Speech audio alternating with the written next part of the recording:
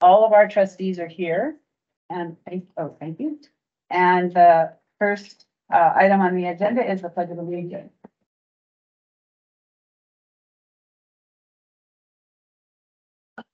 I pledge allegiance to the flag of the United States of America and to the republic for which it stands, one nation under God, indivisible, with liberty and justice for all.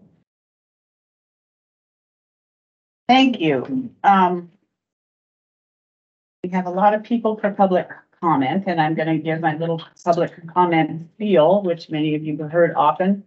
But the public library is founded on the First Amendment, which is freedom of speech and freedom of assembly. And that's exactly what we're all doing here today, gathering together to freely speak.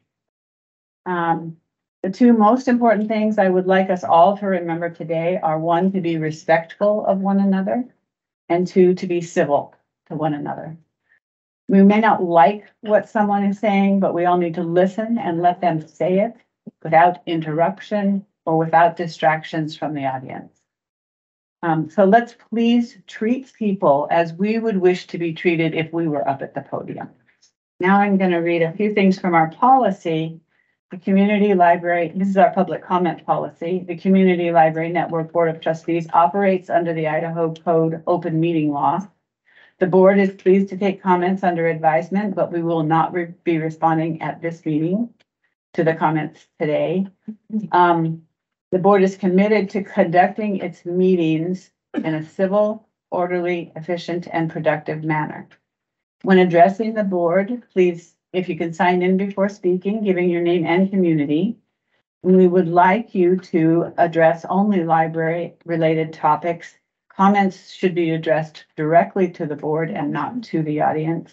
Everybody gets 3 minutes for each speaker, and a person may speak at the podium once during the meeting. In cases of disagreement, the speaker must use grace and tact. Persons addressing the board are expected to observe a level of civility and decorum appropriate for a public meeting, and no personal attacks or disruptions from the audience members will be tolerated. As soon as we're done with public comment, then we will move into our regular meeting, and everybody is welcome to stay and listen, but we won't be accepting public comments after that. We need to be able to run our meeting. So here we go. First person, and we have a timing person, and so I ask you to please be respectful of that. Even if you want to run over, please be respectful when the dinger dings. So the first person on the list is Betsy Kovach.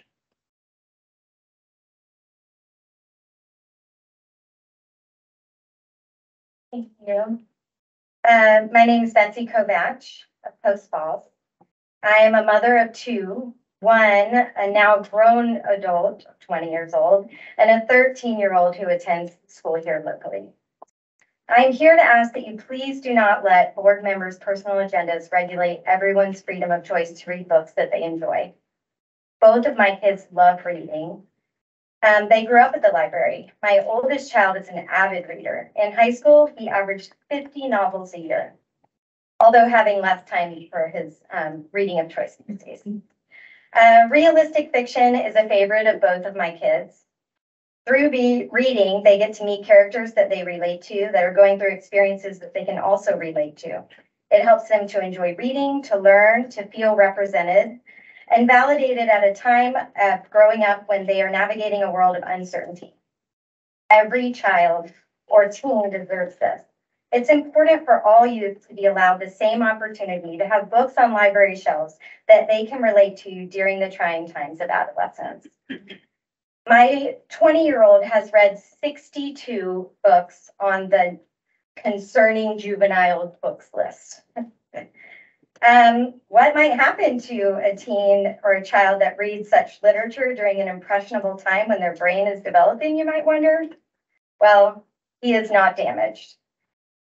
He is, however, a President's List 4.0 GPA, second-year student at Clark Honors College in the University of Oregon, co-president of the club on campus with a packed social calendar.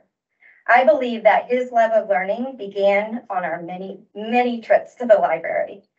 I'm here to ask that you do not allow board members to insert their personal beliefs and philosophies into their actions as board members for the Community Library Network.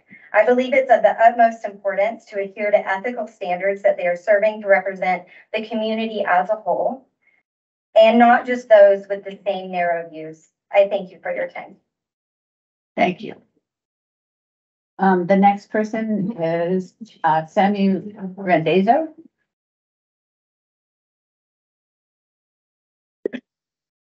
I am Senior Randazzo of Coeur d'Alene. I'm going to be blunt just to ensure that this message gets delivered. I'm not really sure what we have to continue to discuss the blocking of many books in the library that have been deemed inappropriate only by a certain group of people. A group with the goal to remove things they don't agree with as an attempt to force others to follow the same morals and beliefs they do while masquerading as protectors of children and liberty.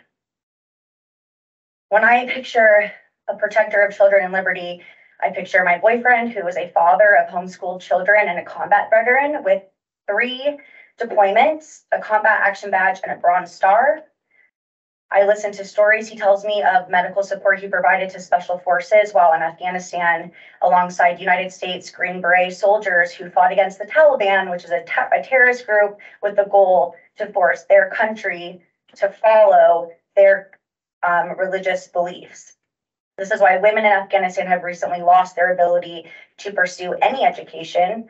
The people hoping to ban these books they deem inappropriate are also endorsing the House Bill 139, which is a bill, if passed, would help take away the ability of parents to raise their children in a way they want to, and instead give that ability to the government.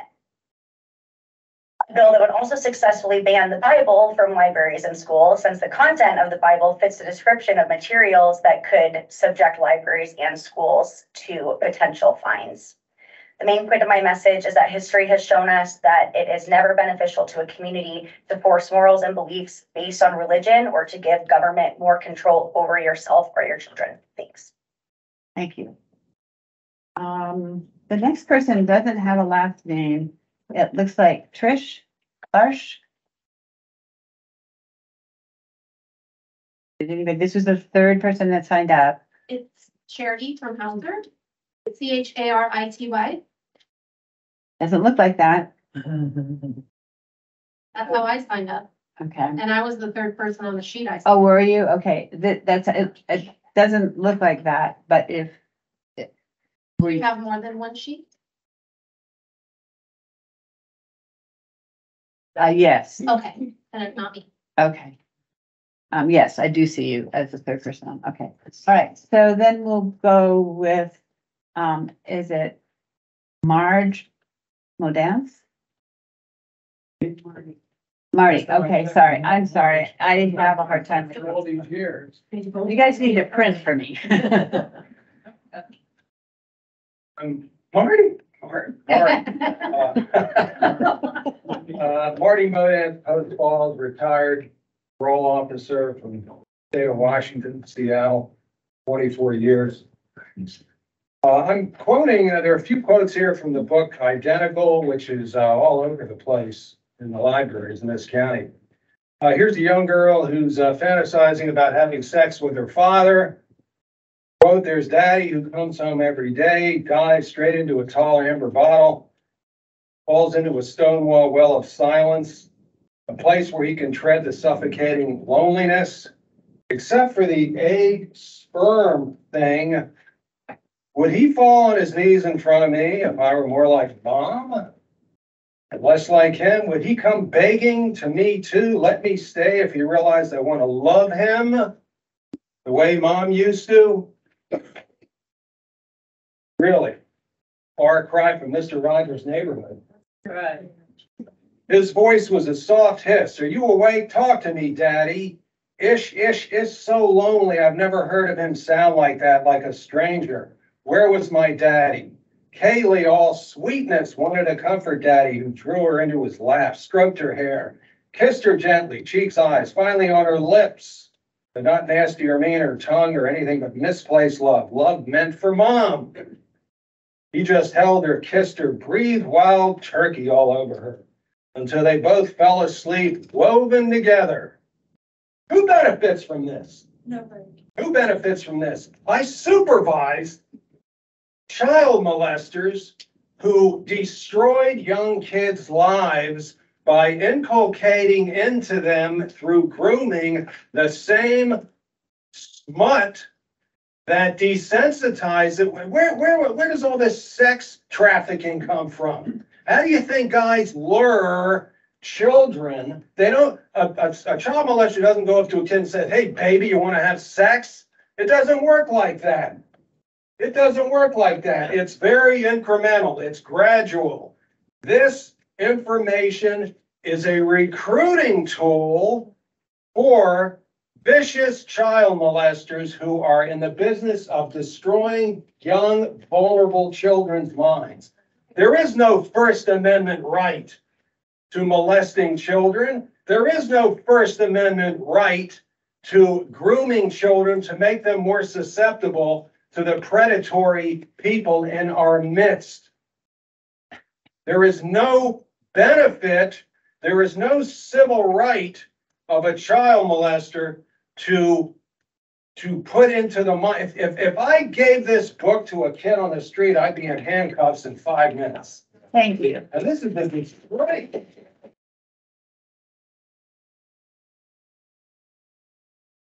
Lois Moore. Is it Lois? Moore? Speak up. I didn't know that was. I'm talking to you. And then Jesus. Okay, all right, hey, enough. Well, I'm just We- repeating his comment back to him. We need civility here. Please be careful, everyone. All right, so Larry Almeida.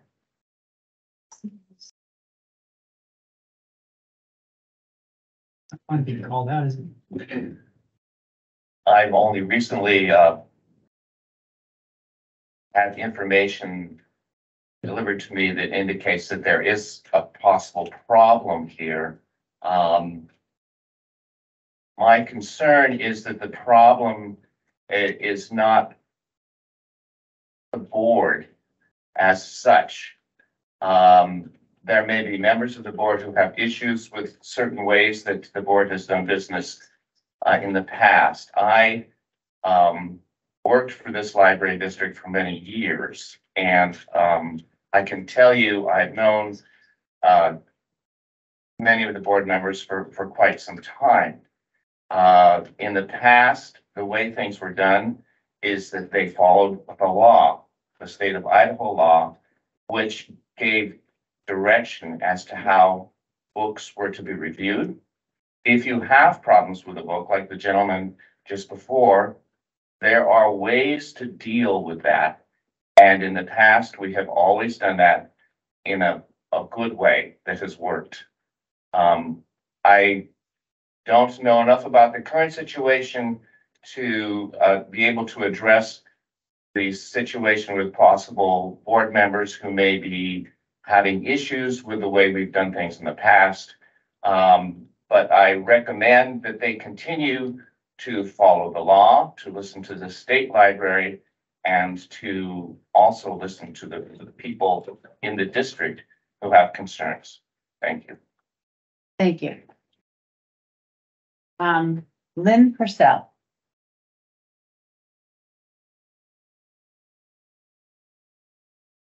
I'm Lynn Purcell from Post Falls, and thank you first of all for setting a time for the public to talk. I want to address some questions that I have not seen addressed anywhere before this. One, who is in charge of deciding what materials are purchased by the library? Two, how do these people even find out if the type of books we're talking about even exist? I mean, do you go and search them out, or do vendors send them to you and say, here, these are free of charge, please put them in your library? How often do you say no to this type of book? And why is our tax money being used to purchase these inappropriate books when we, the people, don't want them in our library system to corrupt our children? So you're using our money to corrupt our own children. And I've also heard of, like the Hayden Library, putting these books on display. So you walk into the library, there they are. That's not right either. It is not incumbent upon libraries to insist upon buying every book that has ever been published. It is not censorship to be discerning regarding books that are purchased by the library system. Censorship is preventing publication and even distribution to the public at large, and that's usually a government thing, not a library thing. Think World War II.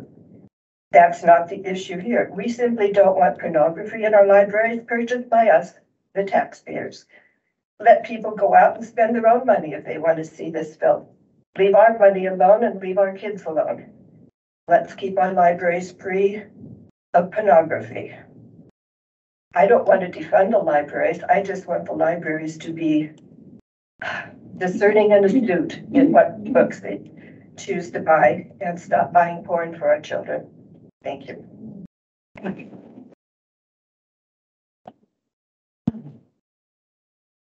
David Rain. David Rain. Oh, am I not? Is it, pardon? Post Falls?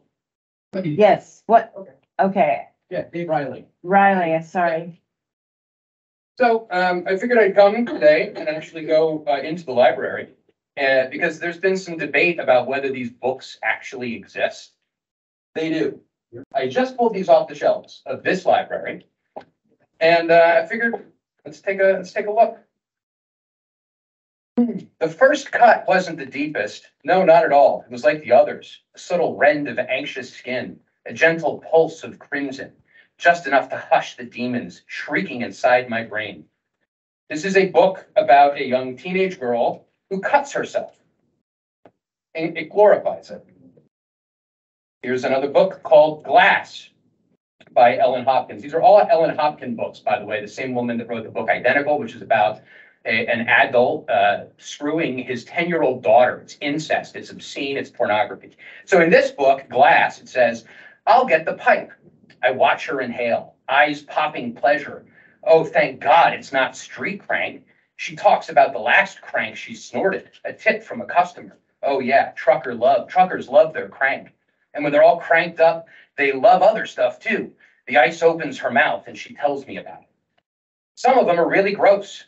I always make them shower first. No way I'll let something dirty up inside me. Condoms? Yeah, they're supposed to wear them, but they pay a lot extra if you don't make them. It's a book about smoking meth and screwing people, prostitution. This is all in the young adult section, which is available for children as young as 12. Here's another book called Smoke. I was on the floor with my arms pinned over my head and a hand jammed between my legs. Please, Caleb, stop. Don't do this. Ah, come on, he said. Pretend that you don't. But you know you want this more than I do. All the girls do. Then I felt it, hard behind his jeans. No, but it came out a harsh whisper. I was petrified Dad would hear. Maybe even more scared of that than what was happening to me. One wicked thrust and Caleb drove himself inside me. Something ripped, something pried. I thought he would tear me apart. This is a book about getting raped. And another one by Ellen Hopkins. He pushes me sideways and back into a nearby bedroom, and it's on me so suddenly I can't react. The next thing I know, I'm on the bed beneath him, held fast by the weight of his body. No, Garrett, no, stop. But the words are trapped behind the booze-flavored drool inside of his mouth. I mean, this is not appropriate for 12-year-olds. This should not be in the young adult section. None of Ellen Hopkins' books are appropriate. Every one of them has a content advisory, according to booklooks.com, of at least 3, which means that children under the age of 18 can't freaking buy it at a store. Thank you.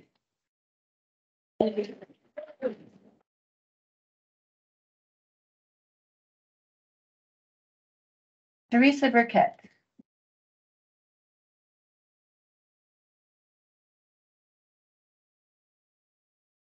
Good afternoon. My name is Teresa Burkett and I'm a resident of Post Falls. My husband and I are retired and we enjoy being parents and grandparents. We love the programs offered at our library, most especially for children. I really don't want to be here, but because of public misinformation, I feel the need to speak up. I like to do research in order to speak on a subject. I perused the CLN's website and found a few items I would like to speak about. On the website, I found material selection policy governed by ALA's library, Bill of Rights. Number 1, libraries should provide materials and information presenting all points of view on current and historical issues. Materials should not be proscribed or removed because of partisan or doctrinal disapproval. And this is the ALA's interpretation of that right. Access to library resources and services regardless of sex, gender identity, gender expression, or sexual orientation. The American Library Association stringently and unequivocally maintains that libraries and librarians have an obligation to resist efforts that systematically exclude materials dealing with any subject matter, including sex, gender identity, or sexual orientation. Thank you, trustees, for the work you've done. I know this board has done a great job implementing a lot of these rights, excluding no one. Another item I researched was the library's code of conduct per the Idaho Commission of Libraries. I found that they subscribe to golden rules for board members. One being, after a policy or rule is adopted by the majority vote of the library board, do not criticize or revoice your opinion or opposition publicly. Well, I found recently a library trustee, Addison, in Idaho Tribune, dated January 27, 2023. From what I understand, this is quote, from what I understand, the American Library Association is that they should block all challenges to books. In fact, our last director did brag that every single book challenge had been denied. This was a mischaracterization. She never bragged that they were denied. I know the library has a process of reconsideration, and I believe that should have been emphasized. Thank you. Thank you. Were they elected? Okay. Excuse me, we're in public comment now. Sorry, my fault. Emily Christopherson.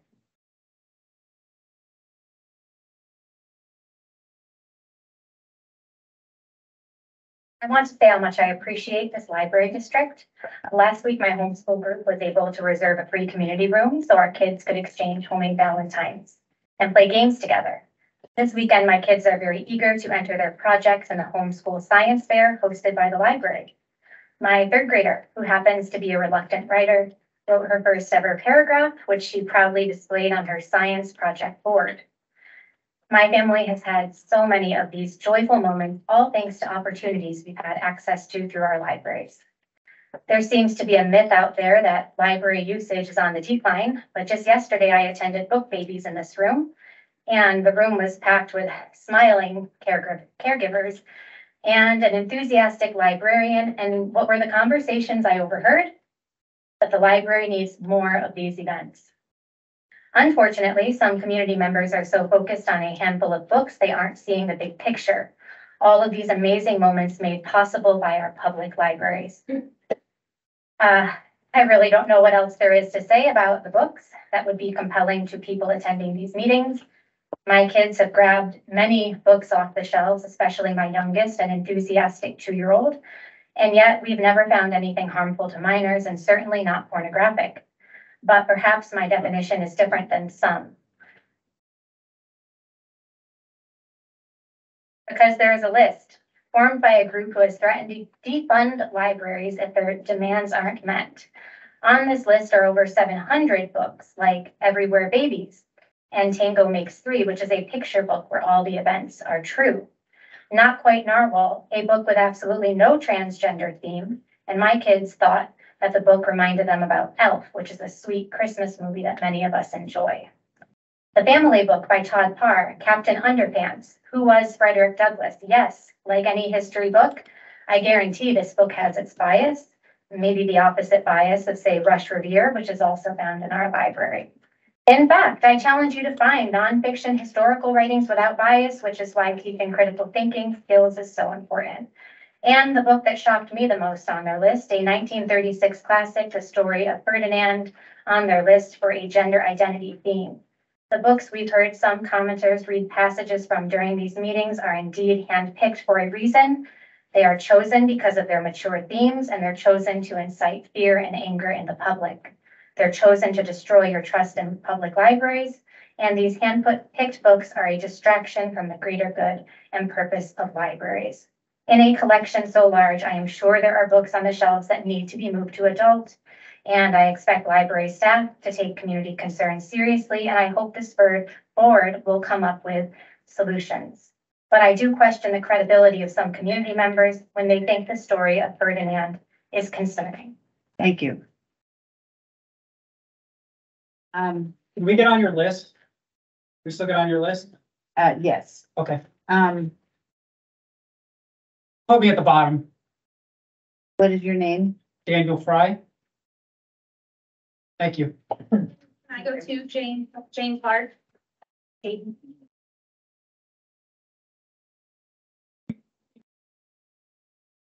Thank you, Katie. Certainly. Where are you from? Post Falls, I'm sorry. All right. The next person to speak is Mariana Cochran.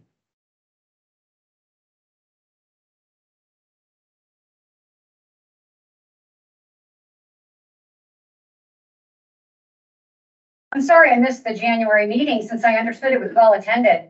No doubt helped by your PDA press allies who the day before issued a thinly veiled clarion call for supporters. Regardless, the meeting's content requires much clarification. Fact, for 16 months, a citizen group has presented a wide array of public input, including testimony from a convicted child sex offender regarding porn's impact on him as a youth, a probation officer regarding his repeat witness to the influence of porn on youth and adult offenders, testimony of suicidal ideation as a minor due to the influence of pornography in her home, citations of studies about porn's adverse impact on kids, and exact passages of blatant pornography. This citizens group has been unwavering in our repeat emphasis that we are focusing on kids' books in the kids section, not adult access to adult books. Fact, any minor can check out any book from any section, including the adult section, and yes, including books not owned by CLN from other areas. Fact, inarguably pornographic passages from CLN teen books were read to the board at last June and July's meetings. Anyone can view those meetings on CLN's YouTube channel. Just because you haven't read pornography in CLN's kids books doesn't mean it doesn't exist. Fact, contrary to Chairman Blank's assertion at the January meeting about only receiving 2 book challenges last year, the actual number is 5. Here's the stack. Were submitted last year that I know of. True, not all 5 were escalated to the board because the submitters are well aware that all will be denied. Fact, all 5 were denied. Chairman Blank stated at the last meeting, give us the titles. Fact, January's first public commentator stated the book title he referenced, but the meeting note video shows Chairman Blank that you were writing when he stated the title, so you missed it. Trustee McCray heard the title and referenced it later in the meeting. Fact, the CLN board, the previous director, and Lindsay, the interim director, have been sent emails with not only titles, but blatantly obscene passages with the actual page numbers. Here are just 2 of those emails.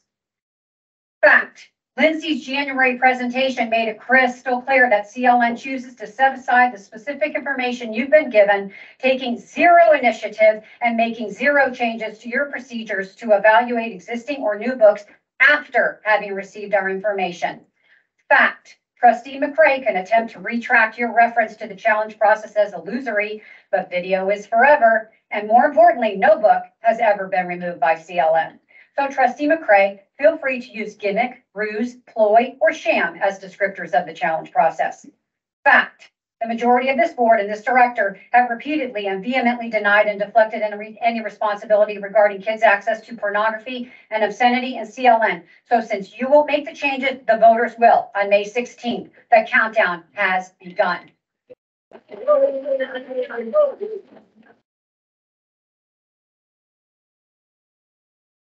Thank you. Kathy Jones.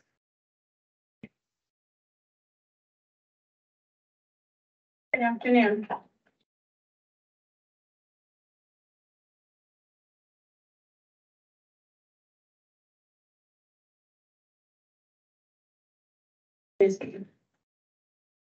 My name is Kathy Jones, and I am the author of 3 children's books. I have worked with children for 27 years as a child advocate, a counselor, a mentor, and as a legal guardian for 2 children, as well as a teacher. At the age of about 20, I read a book from the library. I spend a lot of time in the library, lots of libraries across the country. And the book was called Myra Breckenridge. I didn't know what the book was about. I thought it was about a girl. I read it. I didn't understand it. It didn't make sense to me. All I knew is this lady was putting on a dildo and she was with another woman. I felt very dirty and defiled by it. And it wasn't until much later that I figured out what was going on. So I never finished reading the book. I took it back to the library and I got rid of it. But that was nothing compared to what I've seen in the book called Gender Queen. I can't wait to have your cock in my mouth. I am going to give you the blowjob of your life, and then I want you inside of me. Holy shit.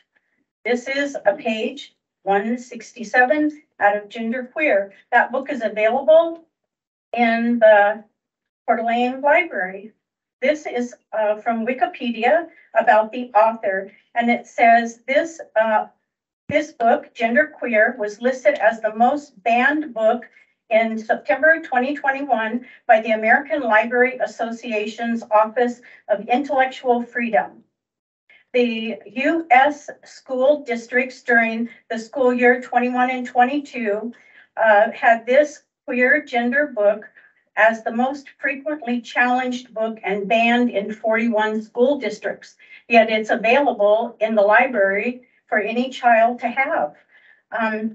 When a child is under the age of puberty, they are missing 3 chemicals in their brain, which if they are traumatized before that time when they have those chemicals, then they cannot process trauma properly. They don't have the reasoning ability.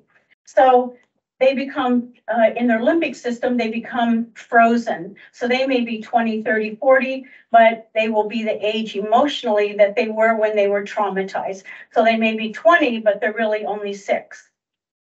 By allowing these books into the library, we are inviting these very same things that the books perpetrate upon your children and grandchildren. These books promote sodomy, rape, incest, torturing people, drug abuse.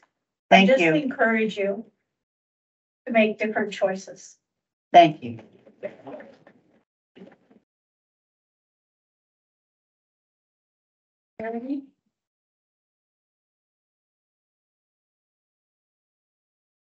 Thank you, Chair Blake. I have the great privilege to address you this afternoon on behalf of our community's hardworking family men who are right now making all of our lives better by their productivity, their provision and protection of their families. Linemen, engineers, military officers, excavators, mechanics, welders, plumbers, electricians, policemen, lawyers, teachers, doctors, and business owners, all friends of mine. These men, along with their spouses, peers, and colleagues, have entrusted you with upholding the prevailing community standards of reflecting the community's values with the content that of material given to their children. These men demand that their children be protected from the pornography and obscene material which you are currently allowing unfettered access to. They entrusted you to uphold truth, goodness, and beauty, and were left horrified and disgusted by the material found on the shelves in the section of the library reserved for children, material that is harmful to their children. These men want you to know that they will stand behind you in solidarity as you refuse to bow to the bullies who have cowed you into this precarious situations you find yourselves. They will support you in your efforts to maintain a vibrant, healthy, safe outlet for their families to enjoy. All of the hardworking family men within our community want a strong, thriving library that provides access to beautifully creative, thought-provoking, exciting literature, both fiction and nonfiction, for the benefit of all. I shared content offered in our libraries to all Kootenai legislators via email. These legislators are right now working hard to provide you, the librarians and trustees, what you need to protect yourself from those who are demanding obscene, pornographic, and harmful material to our children. You can say, no, we will no longer be your distribution way to the children.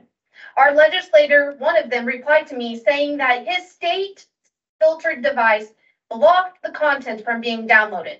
Do you realize what that means? An adult serving in our legislature could not access the content that you are allowing minors to have. This is truly a shocking revelation and should stand alone as proof that vulgar, obscene, and pornographic material is knowingly and willfully being offered to vulnerable and impressionable children who deserve better. So what are our community standards? What does our community value?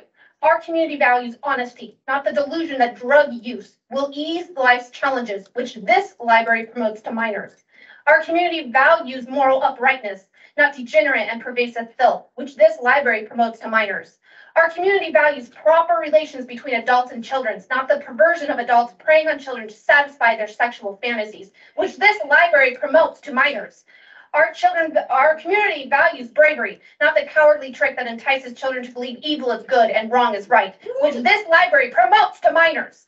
Our community values truth, not the lie that your feelings determine your sex or gender, which this library promotes to minors. Our community values life, not the insidious lie that our daughters and sons are expendable, worth little more than how others can use them, leading to self-mutilation and suicidal ideologies, which this library promotes to minors. That's enough. I have never spoken to this library before. I have like 4 It's time. No. Please stop. Please stop. Which this library Please promotes to minors. stop. Our community values others, not the sick and Hey, perverse enough. fascination with Enough. concepts, which this library promotes to minors. Our community values She is love, cut off. not the She hatred is. and divisive rhetoric of Out. bullies, which this library promotes No. to minors. That is enough.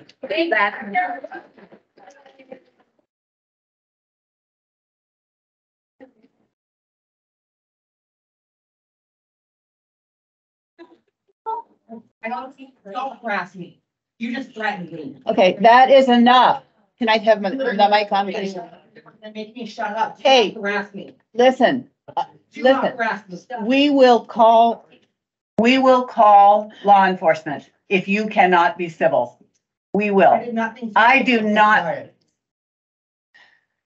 I'm a law-abiding citizen. I pay my taxes. I love this library. I love everyone in this. Wait a second. Stop. We need to stop. You take it Out outside. of my face and threaten me. That's No. enough.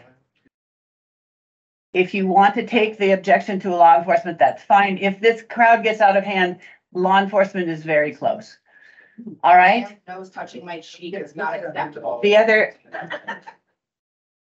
thing I would like to say is there will be no more going over. We give everyone 3 minutes. And when you abuse it, then what happens is people start not being able to receive public comment time. It is not necessary for this. It is not required by law that we have public comment. I am asking every single one of you to please obey what we've asked you to do, to speak for 3 minutes and 3 minutes alone, so that everybody here gets a chance to speak. All right. The next person is Tom Hanley.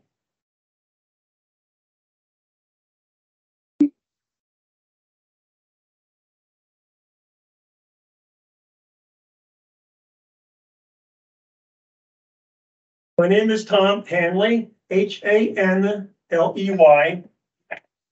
Same spelling as Hanley Avenue in Coeur d'Alene, only I live in Post Falls. There's been quite a bit of discussion in the past few months regarding certain books in the Community Library Network's collection that many consider to be inappropriate for minors. I believe the trustees are either misinformed, not all of them, but most of them, or the board is a coward, or it supports allowing children's areas, allowing smut in the children's areas in the library. I'm not a lawyer, but in my opinion, the board is hiding behind minimum tenets of the law in order to ensure controversial material remains available to children. Number one, Idaho statute provides very clear graphic definition of what obscene materials are. And there certainly are obscene materials contained in our books for minors. Number two, a statute under children and vulnerable adults permits a defense if the defendant is a bona fide public library. So you got a little secret out to put the pornography out there. And another statute talks about indecency and obscenity, talking about considering a material as a whole. So just because you got garbage scattered throughout the book, that doesn't count.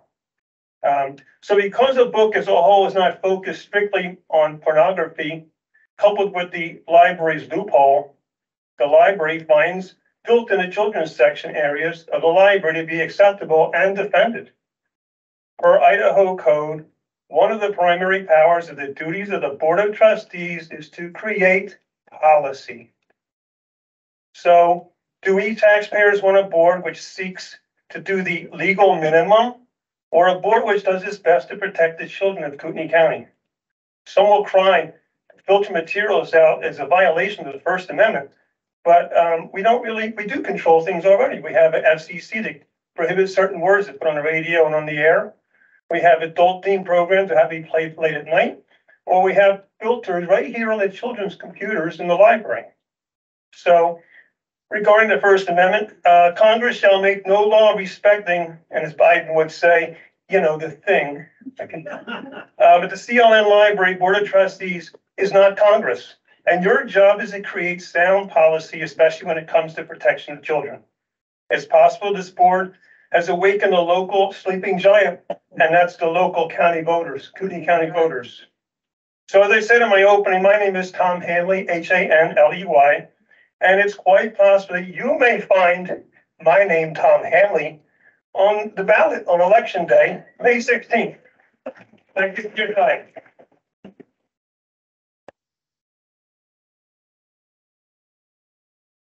Thank you. Jeff Lewis.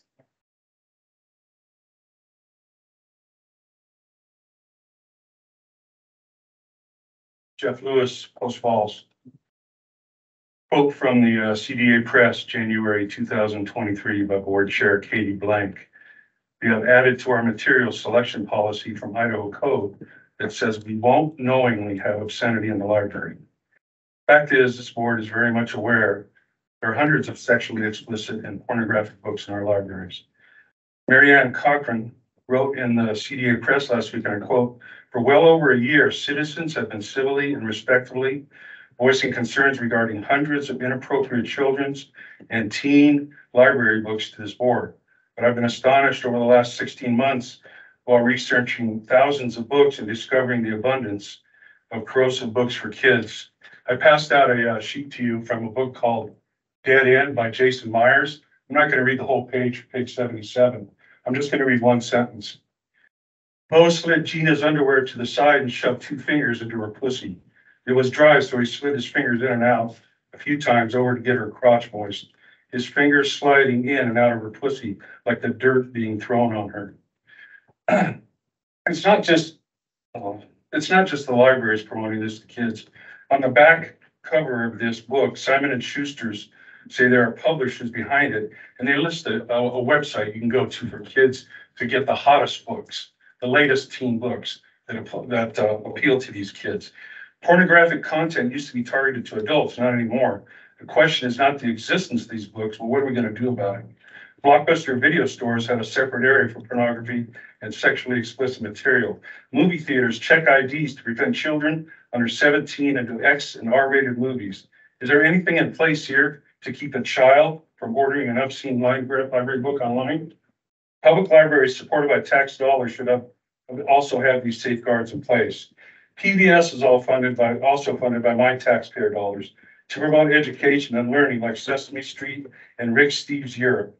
But you won't be finding a late night showing of Deep Throat on their schedule because of FCC regulations.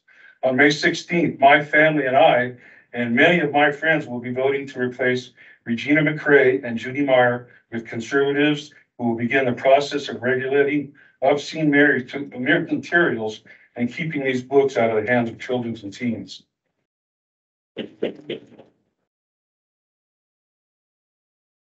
And Kearney.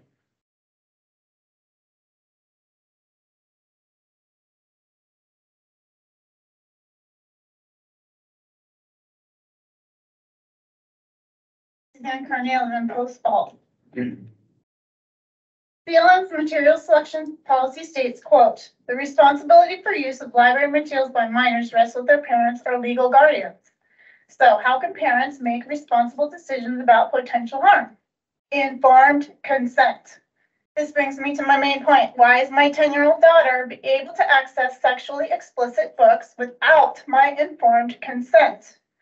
The book Beyond Magenta in the juvenile section was recently issued to my child. Quote, there was sex, what I would call curiosity sex. We were experimenting. Isn't that what a kid does at that age? She prances around singing, I fucked a man up. Go get your pussy the fuck off the train. I was sexually mature. From 6 up, I used to kiss other guys in my neighborhood and perform oral sex on them. I liked it. See on board are parents clearly informed when they apply for their minor children's cards that their kids will have free access to this type of content. I sure wasn't. How about including these quotes on the application instead of the ambiguous fine print?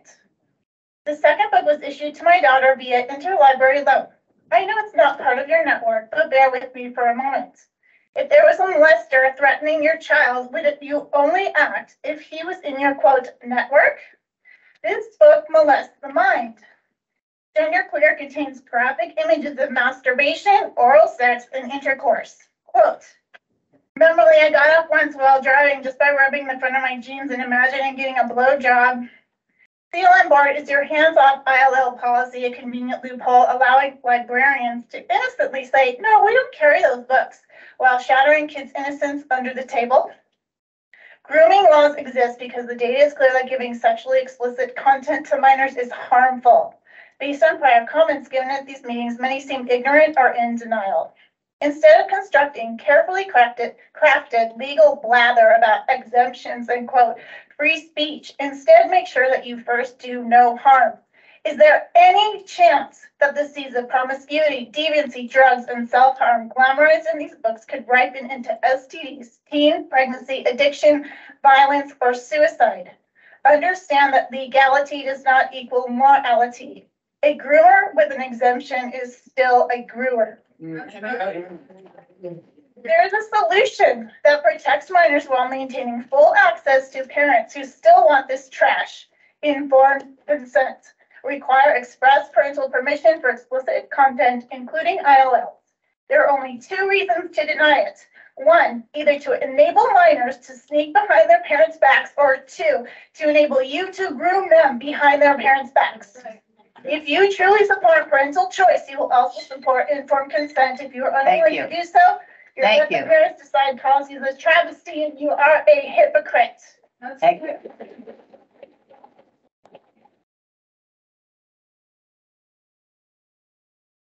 Michelle Lippert.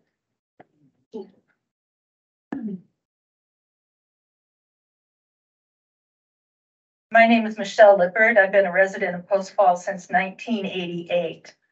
First, I would like to thank you for your service. I've attended countless public meetings, usually dull affairs. This has changed in the last couple of years. You have my admiration. I'm a retired philosophy professor, so this is going to get a little philosophical. I read the CDA Press Tuesday morning, was stunned to learn that Ferdinand the Bull was a book on the list to be removed from libraries. We owned that book. I read that book to my sons many times. A quick internet search showed that some people believe that Ferdinand the Bull is about gender fluidity. That never occurred to me. The philosopher Paul Ricoeur wrote about art. He says that when art is created, the artist has an intent, but art takes on a life of its own. Each observer of art brings their own interpretation, and each interpretation is valid. Everyone who sees the Mona Lisa has a unique experience. The Danish philosopher Kierkegaard held a similar view. He argued that subjectivity is truth. He was somewhat obsessed by his personal relationship with God. While he firmly believed in the existence of only one God, he also believed that every person's experience of God was profoundly personal. We experience God subjectively, therefore all experiences are different, and there is no single interpretation of God. Okay, so back to Ferdinand. Literature is art. Our experience with Ferdinand is unique. There is no one single correct interpretation. Literature is experienced subjectively. My experience is not yours. My life is not identical to yours. I am not you. We will see these differently. Some may see Ferdinand the Bull as a story about gender fluidity. I saw it as a story of a bull choosing flowers over violence. Please create a rich, diverse collection. The population of Kootenai County is diverse. Know that there will be different experiences with each book in your collection. There are over 160,000 people in Kootenai County. If all 160,000 had to approve every book, there would be no libraries. But it's libraries with their different books and different interpretation that inspire thought. And it is thoughtful people who will get us through our current difficulties and keep our libraries open. Thank you. Any more?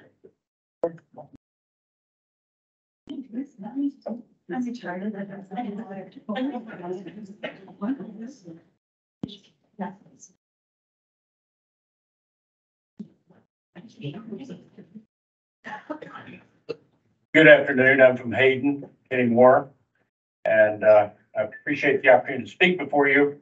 I went to your board meeting last month in the Hayden Library, and I've got a couple of comments about that. But first, I grew up in a very small town, about 6,000. The county seat, the largest place in the county. They had one library in the county, and they had two rooms that you could put in this room with a library in it.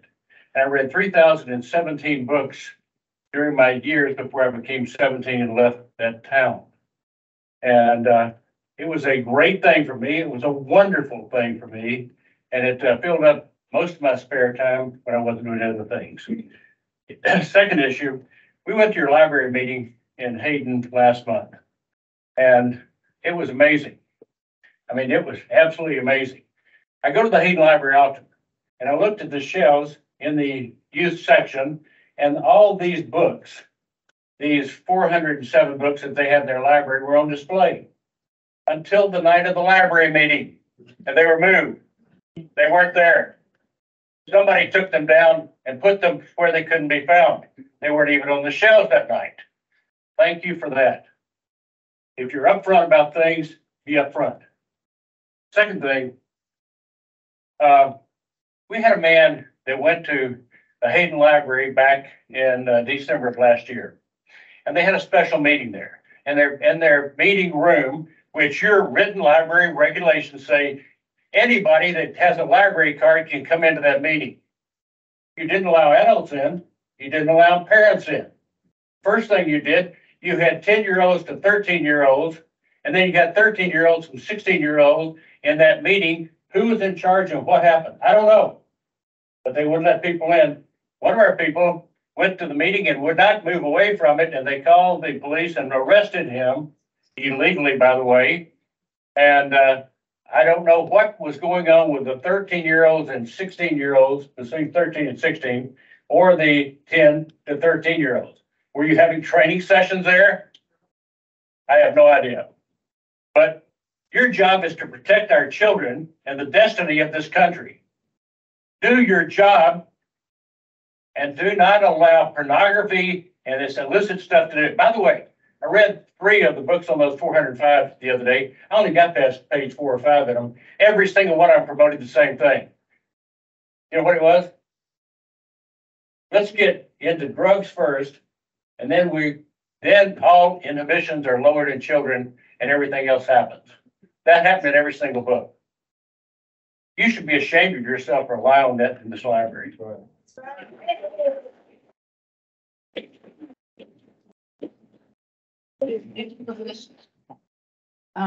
Heather Greenman. My name's Yeah. I'd like to. Yeah. Yes.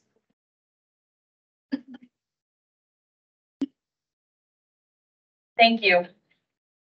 I'm gonna set a timer for myself starting now.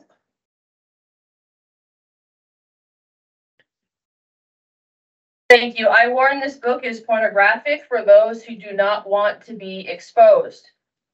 You say that you have not moved any books since the new materials policy, i.e. porn, and that you must look at material as a whole, not individual passages, when deciding if a book is pornographic and should be in the minor section. Pacific Justice Institute sent you a letter encouraging you can move these books from the minor section. Porn is porn.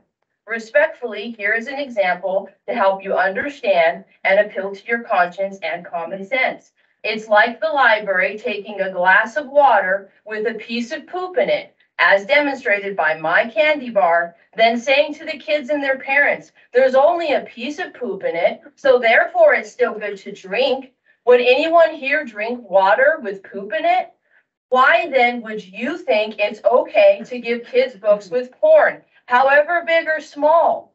Now, this book, A Court of Silver Flames, is more like 64 pieces of poop loaded into the water for our kids to consume. 64 pages of explicit, mostly pornographic content. It's labeled adolescent in the system, and it is available for kids as young as 12. Has a mix of adult and juvenile placements showing the adult content and is checked out at most libraries.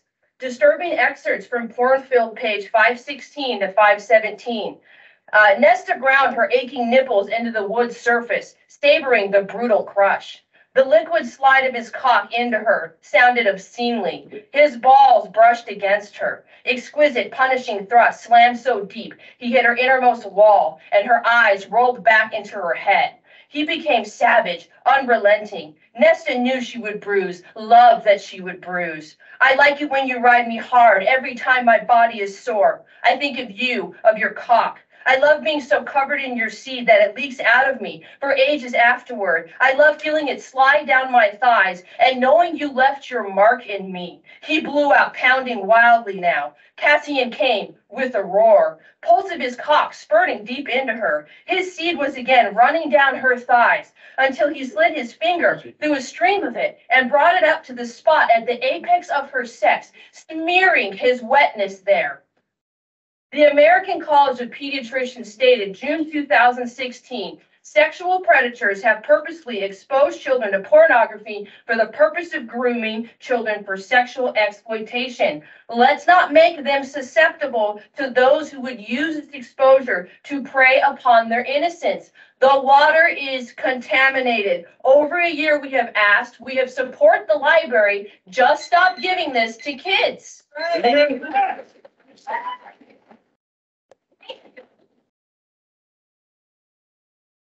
Thank you.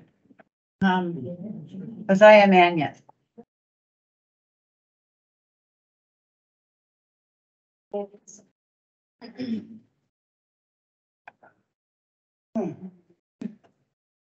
Sorry, my name is Josiah. Just to give you some context about who I am. Oh, I live in Coeur d'Alene, but like right by Hayden, and Hayden is my home library. I am a regular Army veteran, a sometime scholar, and mostly these days I'm a homemaker. I help take care of my elderly aunt, my disabled nephew, and my 2 little nieces. I'm also a photographer, and I volunteer with CDA ACT,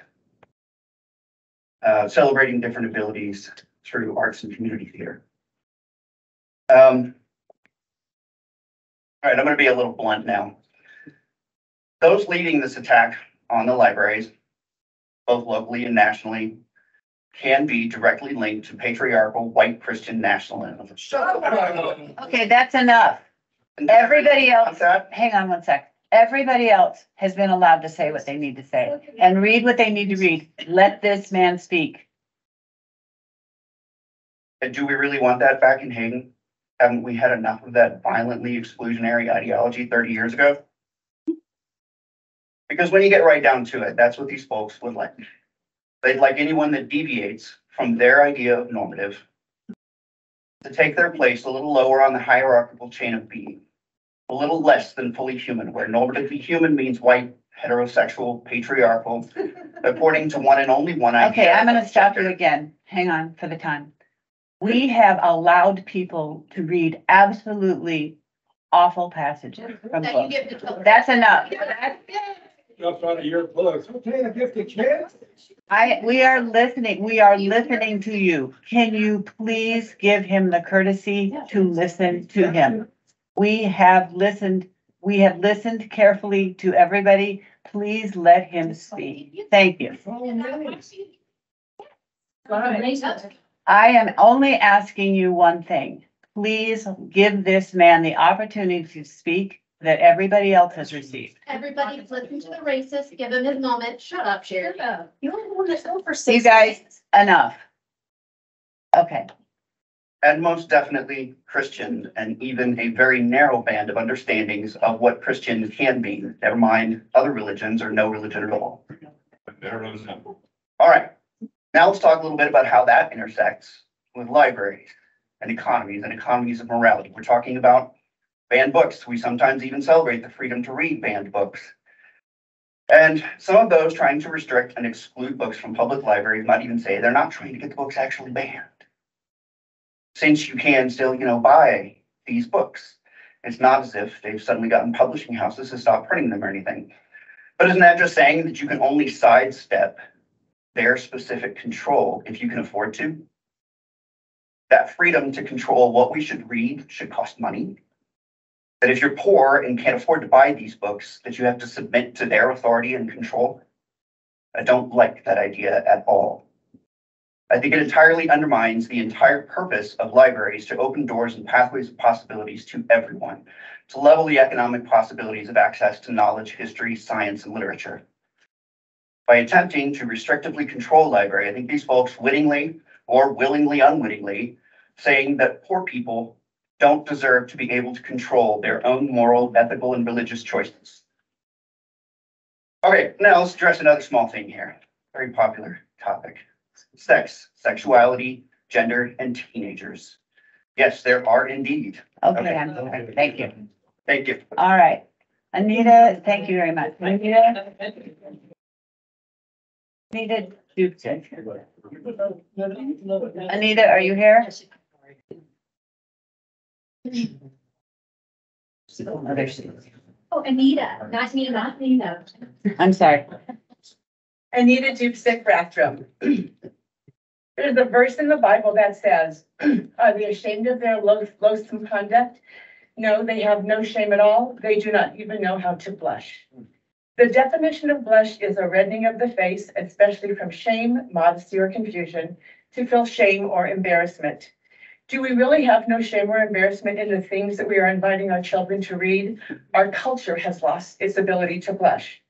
Jesus said about children, but if anyone causes one of these little ones to believe in me, to sin, it would be better for him to have a large millstone hung around his neck and be drowned in the depths of the sea. Matthew 18:6. It appears that we have become the anyone, and we better be prepared to answer for this.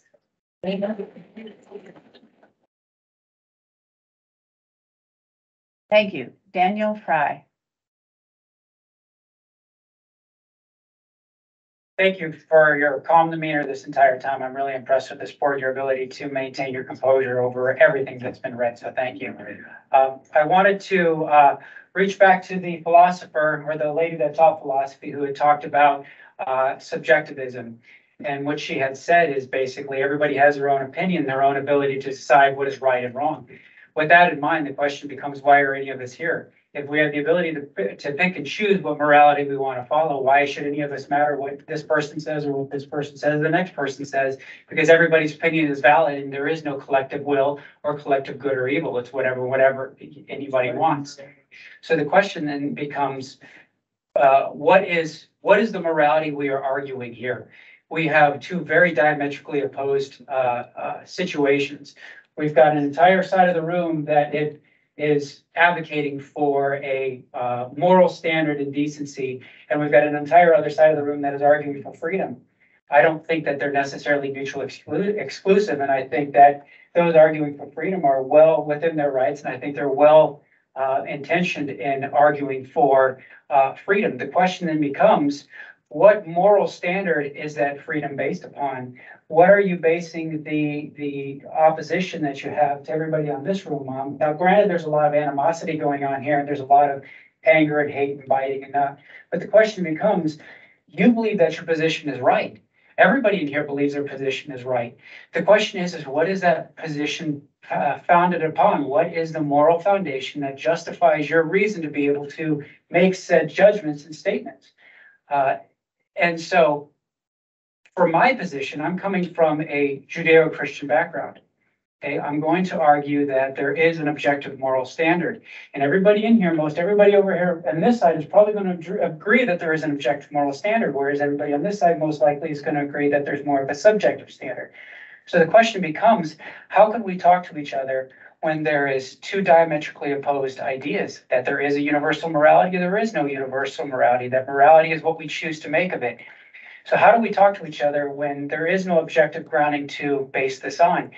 This entire idea of what is pornography is completely rooted in this.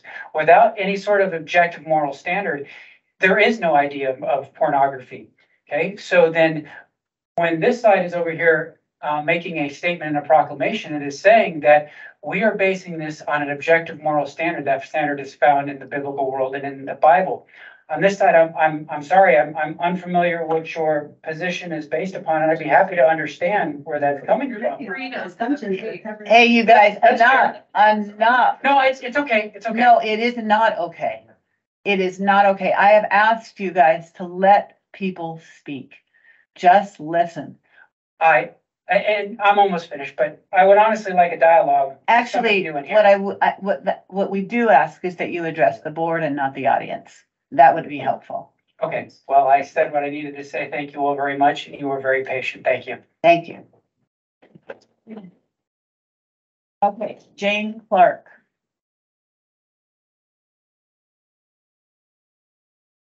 Hello, my name is Jane. I'm a multi-generation North Idaho native who grew up in the Coeur d'Alene school system.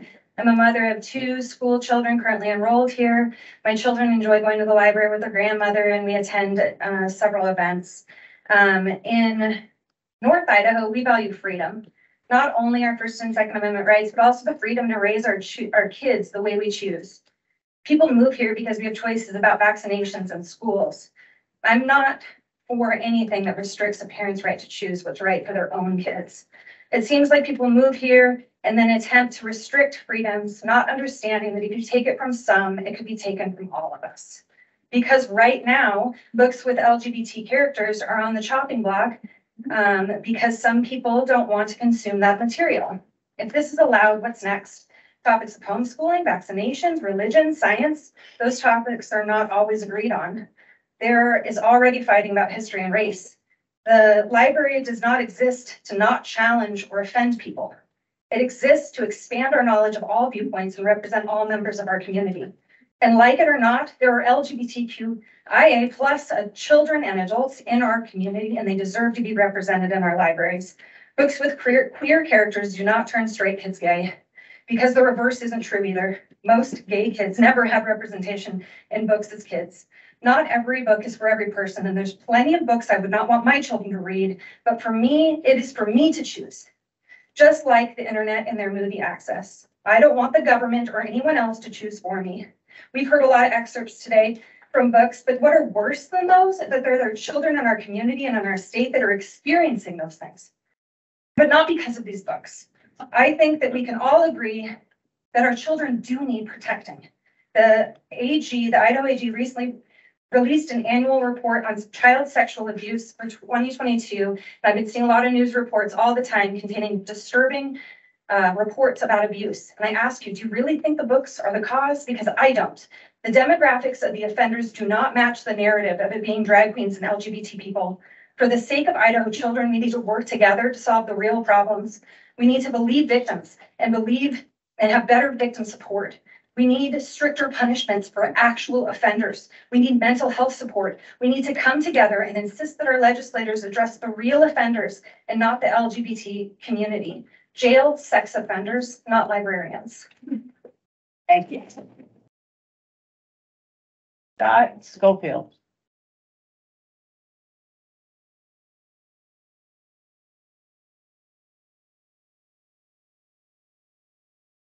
Hi, my name is Scott Schofield, and I was just coming to, initially was gonna just listen to it, and I thought I wanted to share some things. I want to share a couple different scriptures. It says, furthermore, and this is out of Romans chapter 1. Furthermore, just that they do not think it worthwhile to retain the knowledge of God, so gave them over to a depraved mind, so that they do what is not ought to be done. They became filled with every kind of wickedness, evil, greed, depravity. They were full of murder, strife. And it goes on down that God gave them over and they exchanged the truth for a lie. And I think we need to realize where all of this was born out of. And there's another scripture that says all things are lawful, but not all things benefit. I don't see the benefit of these kind of books to our children. And since there was a number of books read, I'm going to give you a chapter out of the book of Scott Schofield. And my wife hasn't even totally heard the extent of it because I was a little embarrassed to even share it, but I'm going to tell you the story. And maybe it'll open up your mind, because I don't even know how we are even here in this day and age. And to have people that are willing to bring these type of materials into the library, and does it take one of your loved ones to fall victim to this before you really maybe change your perspective on things? So I want to tell you a little bit of stories. I was almost molested at 7 years of age. I didn't know, but a relative wanted to sleep with me. And in my innocence, I didn't know any difference. Then during the night, he grabbed my hand and put it on his penis, and I kept pulling away. And he tried several times to pull down my underwear, my backside. I'm 59 years old. And that visual is as a visual today and imprinted on my mind as it was when I was 7 years of age. So you don't think that these kids that are experimenting and reading this type of material, that's not going to be imprinted on their mind for the rest of their life? It will. I'm living proof of it. And it actually was a turning point in my life to where I began to get into illicit sex, almost as an older teenager, early 20s, where I was willing even to prostitute myself out. Thank you very much. But you know what? No, Does it's it done. take Adam and Eve? There's a place. Go put We're the stuff done. in another place. It We're doesn't done. have to be in the Thank you. public library. Okay. Thank you. Tina Beasley.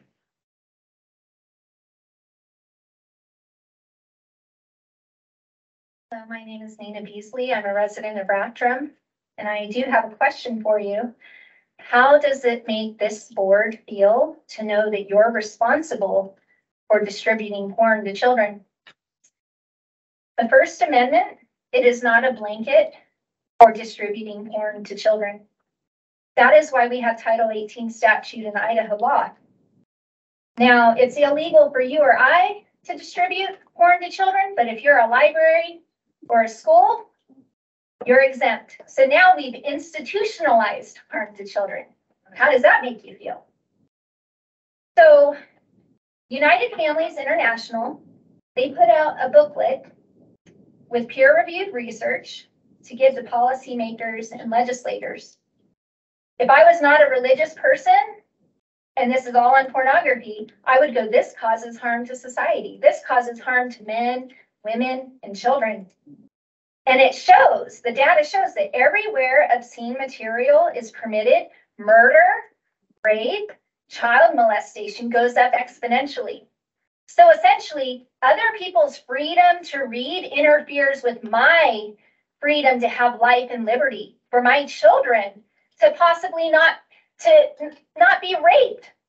Seriously, so another person's freedom to read this garbage, where it shows that rape and murder goes up exponentially, increases the risk that one of my 4 daughters or my son could be raped could be molested, could be murdered. We had a murder down in Southern California, Southern Idaho, with what, 2 of the ladies were from here. And you know what? I bet if they looked through his files, he was viewing pornography. We had another man that came here that had been charged with crimes against a child, and he said it started with pornography. Ted Bundy, guess what? Jeffrey Dahmer.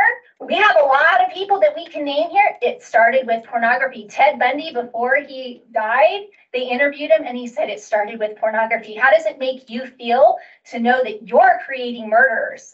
You're creating rapists. You're creating child molesters. How does that, Wait a minute. And make you feel? And we've already heard excerpts from books that you can't even tolerate hearing, but then you want to give it to kids. How does that make you feel that you're responsible for that?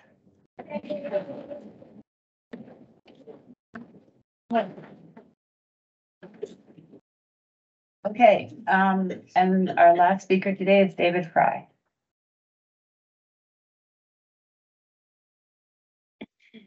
Hello, David Fry from Post Falls, new to the area. It's a pretty awesome place and I love it. 2 things, there's questions for you guys. Why are you beholden to the ALA, as one of the ladies over here talked about? Does the ALA, do they pay for the books here in the library, or is that the taxpayers that pay the books? Answers from the board.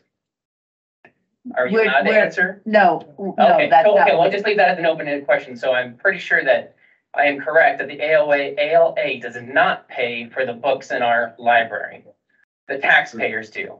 What are the consequences if you tell the ALA, we are going to do it our way here in Post Falls, in our Idaho area? I'm not saying banning books. I'm saying, why do we have to be against a board who's not elected by the people who live here? So the question becomes, is if you say no to the ALA and say, we don't want your stuff, we're going to handle it our way, you have plenty of people and taxpayers who will support you in that. So what I have to say is that basically, you guys need to get rid of the ALA and stop going for them. Stop going on that stuff. And listen to the people who live in the community on both sides, right? You can have a place for them to have their books, whatever it is, like the guy before had talked about in a section. If they want it for kids and all that, label it. You have sections that are for history. We can all go through the Dewey Decimal System or the card catalog, and we can all go look for lesbian and gay stuff, and we'll be okay. We can go and look at that. But when it's on display, ask yourself, how often have you put something that's not that on display, such as the Bible, such as Christian things, such as an American thing, such as patriotic things? Let's look at how often those are actually supported and actually put up in those places. I would say it's very little, if at all. So that's what I have to say. Think about it. Thank you. Thank you.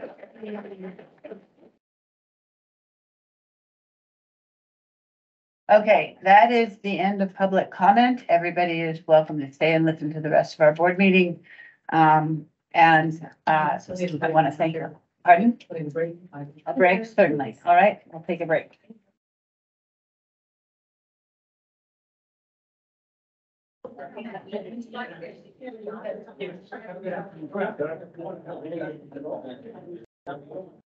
All right, may I ask again to please have quiet from the audience so that we can go on to our next agenda. Thank you. All right, the next item on our agenda is our Post Falls annual report from Jennifer Kraft.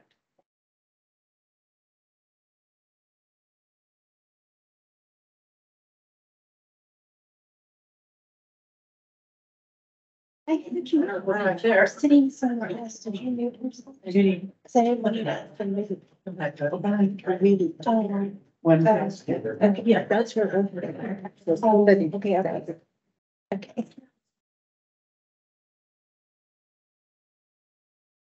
Oh, it would be really good if I knew that. Get off the picture. There it is, okay.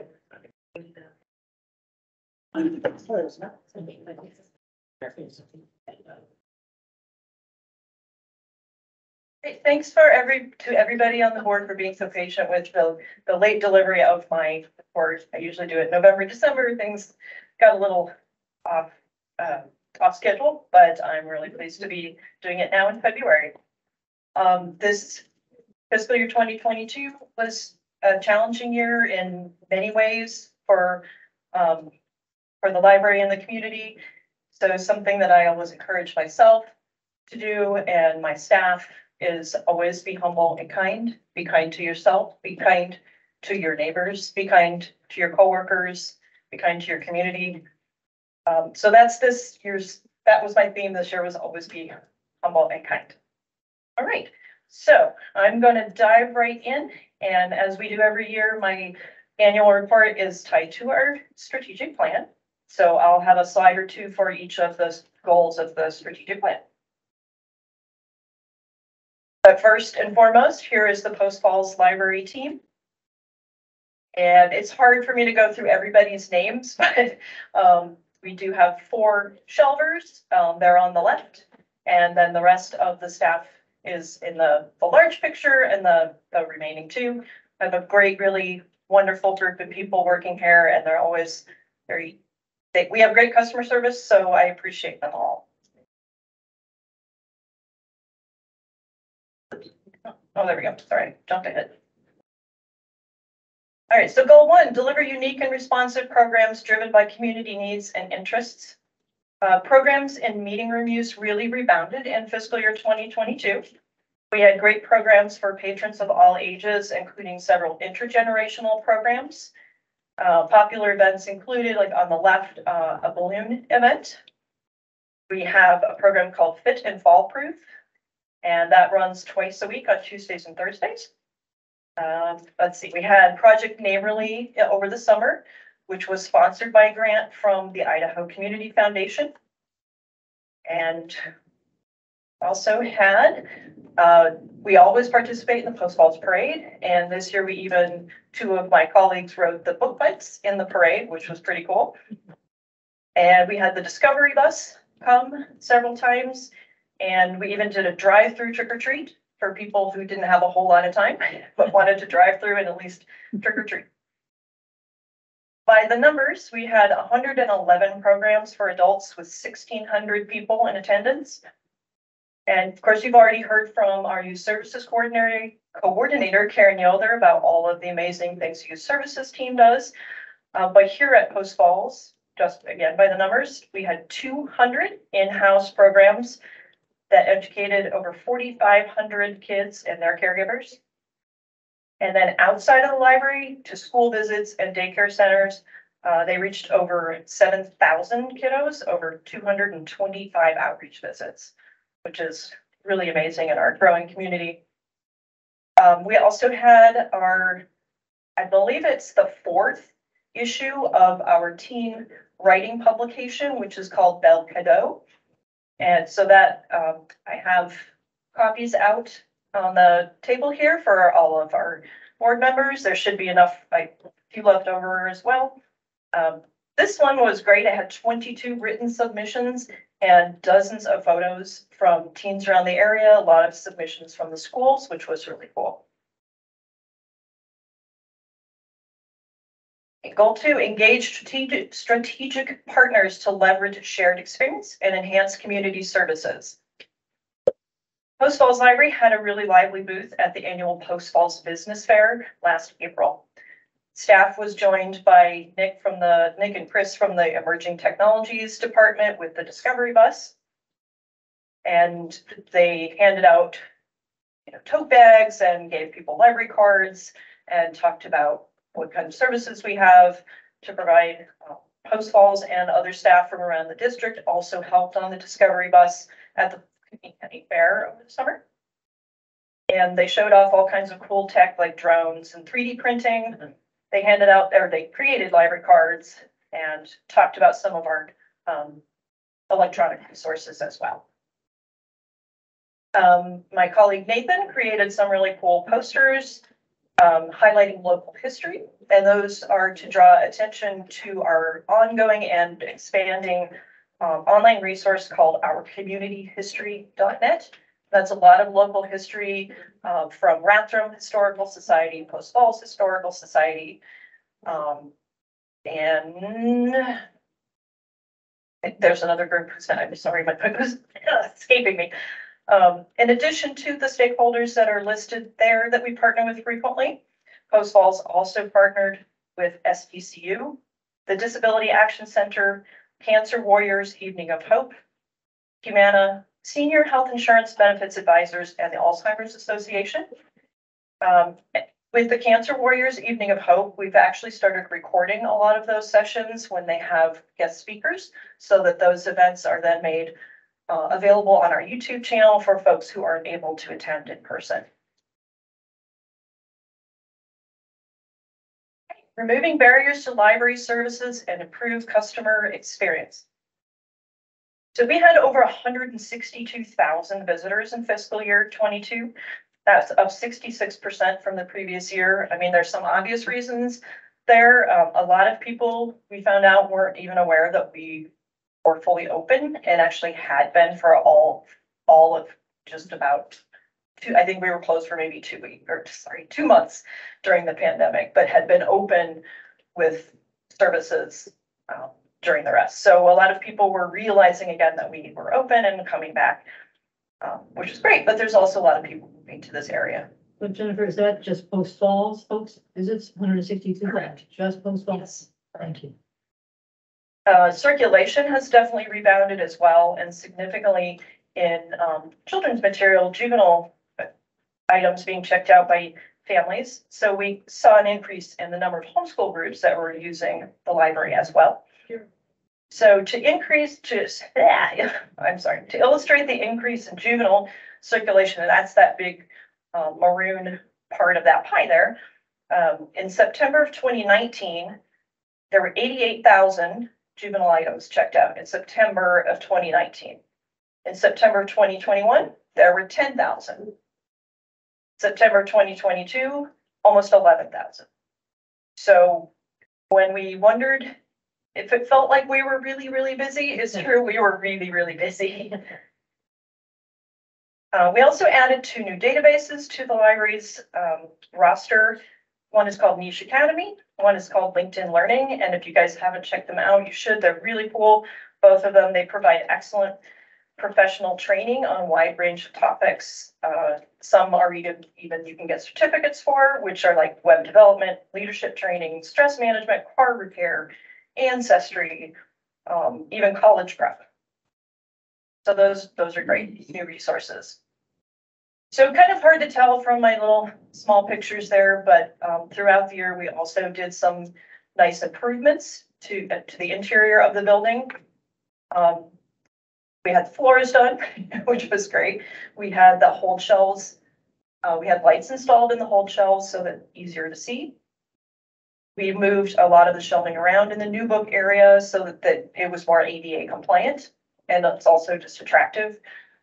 In the small meeting room, which is behind us, the top picture was just sort of a little, what would you call it, hodgepodge of local history photos, until one of my colleagues came up with the idea of taking this old photo of the Post Falls Library that was here prior to this building and blowing it up into a wall-sized mural. So if you haven't seen it before, you should definitely look at it. It's really beautiful.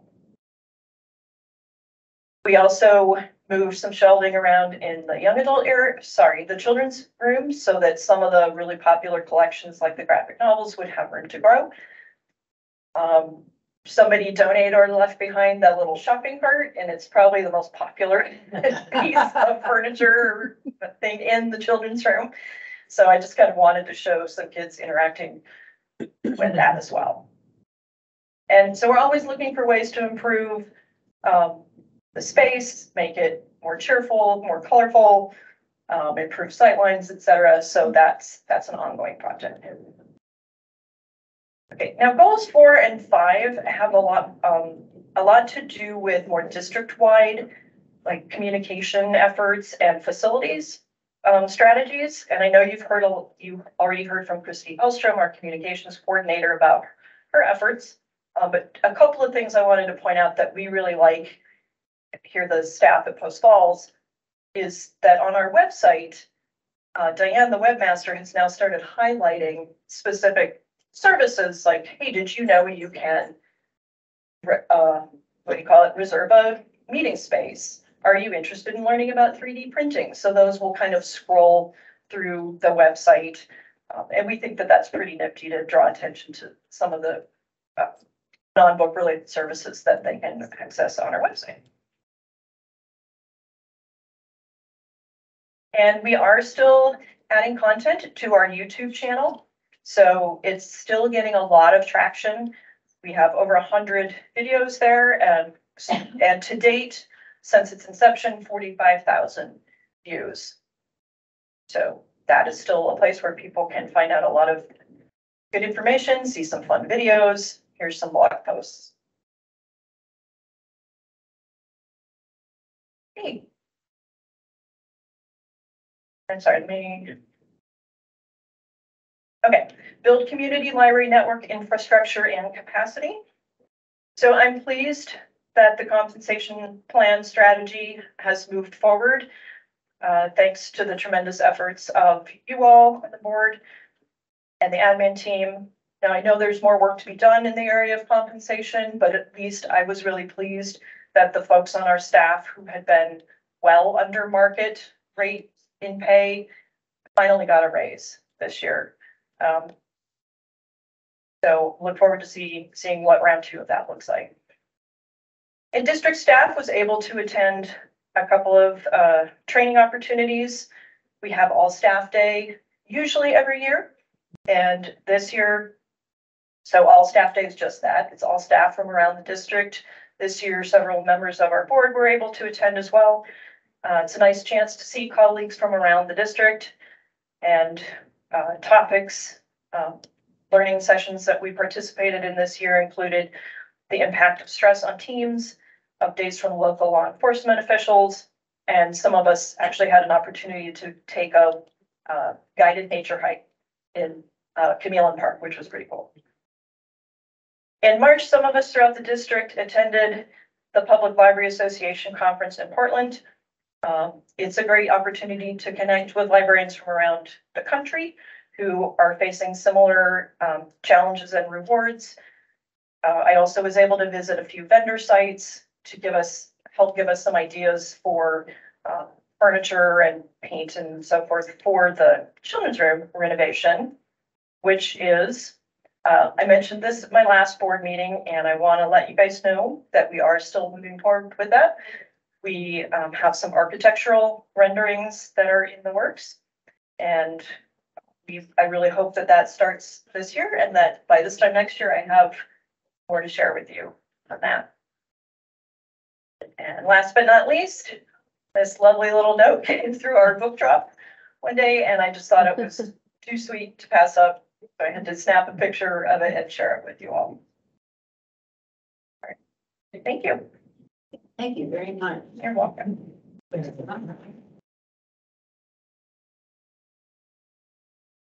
Any questions? Yes. Let me turn the lights on. Yeah. Is this it? Just. That's what we do? No. It's just the round button. Oh. You got it. Oh, wow. Okay, all right. Questions? Board members? Thank you for going on now, yeah. Yes. It's helpful to have you show the pictures of things that you're seeing and working on and tie it to the strategic plan. I think it helps us as a board then understand the importance of the strategic plan. And the fact that for me, having you connect to the history group is particularly fun because I think that helps give people a sense of place. And it's just another unique service that you provide. So that was one that caught my attention. Otherwise, I think hear the growth. Numbers helps me quantify what it is we're doing and achieving. And thinking about budgeting coming up next, all the growth, how will we keep up with it? Nice problem to have. Anybody else?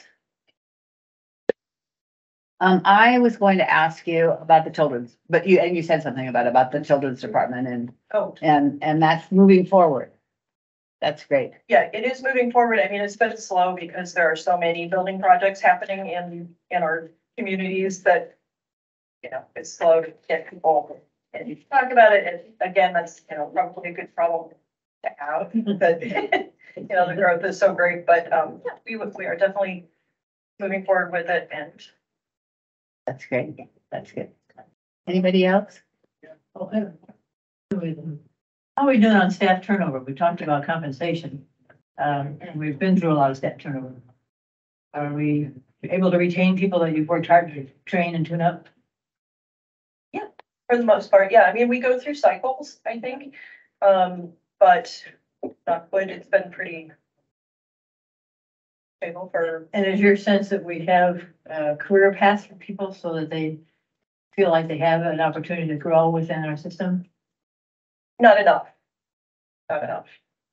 Yeah, there are very few full-time or per se eligible positions, and I think people would. I think we could have. And that's what I'm asking for in terms of the compensation plan we're looking at and learning more about.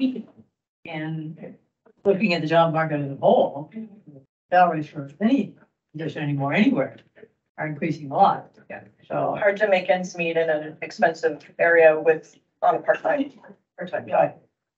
okay, well, that may be one that you can continue to educate us about what you find in Post Falls. Your geography things that you can. Makes the comparison, I think, even greater than. Thank you. Okay, thank you. Anybody else? I just, no questions, and this is probably very prejudicial since it's my home library for decades and decades, but awesome staff. I'm in sometimes 3 times a week. And it's not so important, the interactions I have with the staff, which are always great, but I get the chance to see what's happening elsewhere. Wonderful. Okay, that sounds good. So we're ready to move on to the rest of our agenda. And I'm sure I had a question. We have a new agenda that was handed to us here at the meeting, right? yes, Yep. And on that agenda, further on the backside of this page, at least, is a public comment overview time.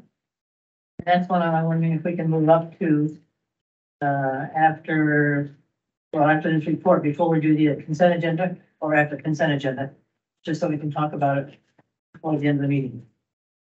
so what you're asking for is to have the public comment overview time moved up to is there a reason? But no, actually, it's because I think there's some discussion we as a board need to have, and I would like to have that earlier in the meeting so we can think about it and process it. Okay, is that okay with the rest of you? Where do you want it moved to? Right now, at the annual report, to me, felt good because we just heard about one of the branches.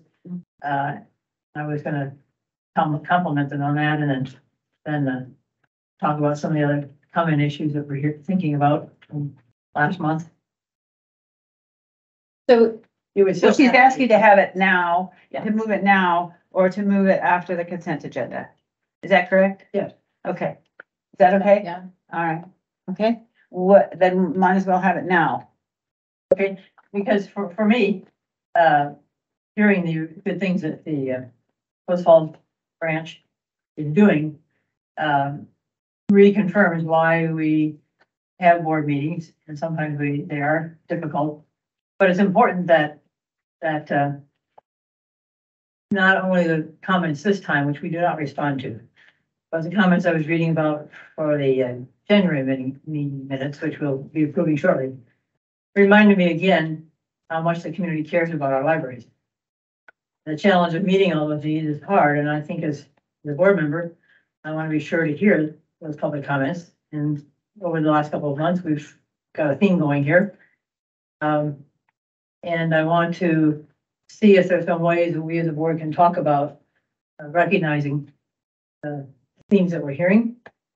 As I thought about this a bit and to talk with you all, it was one of, man, have things changed in the contents of what our library has from when I was using the library or our kids were, and our culture changed. And so I'm having to get used to some of that. even with what the contents are on the internet, no less what they are in the library or on the grocery store magazine stand anymore. And I remember when our kids were little and stand there and read the magazine, we go, let's see, let's not read that one, let's talk about something else. So they go off and choose candy bars instead. But anyway, for me, I wanted to talk with my fellow board members about the proportion of books that are causing concern. I think, Lindsay, am I reading right or remembering that somewhere out of our 100% collection, about 1 or 2% is in the children's area that's causing so much concern? And maybe that's adults too. I need to learn about those categories.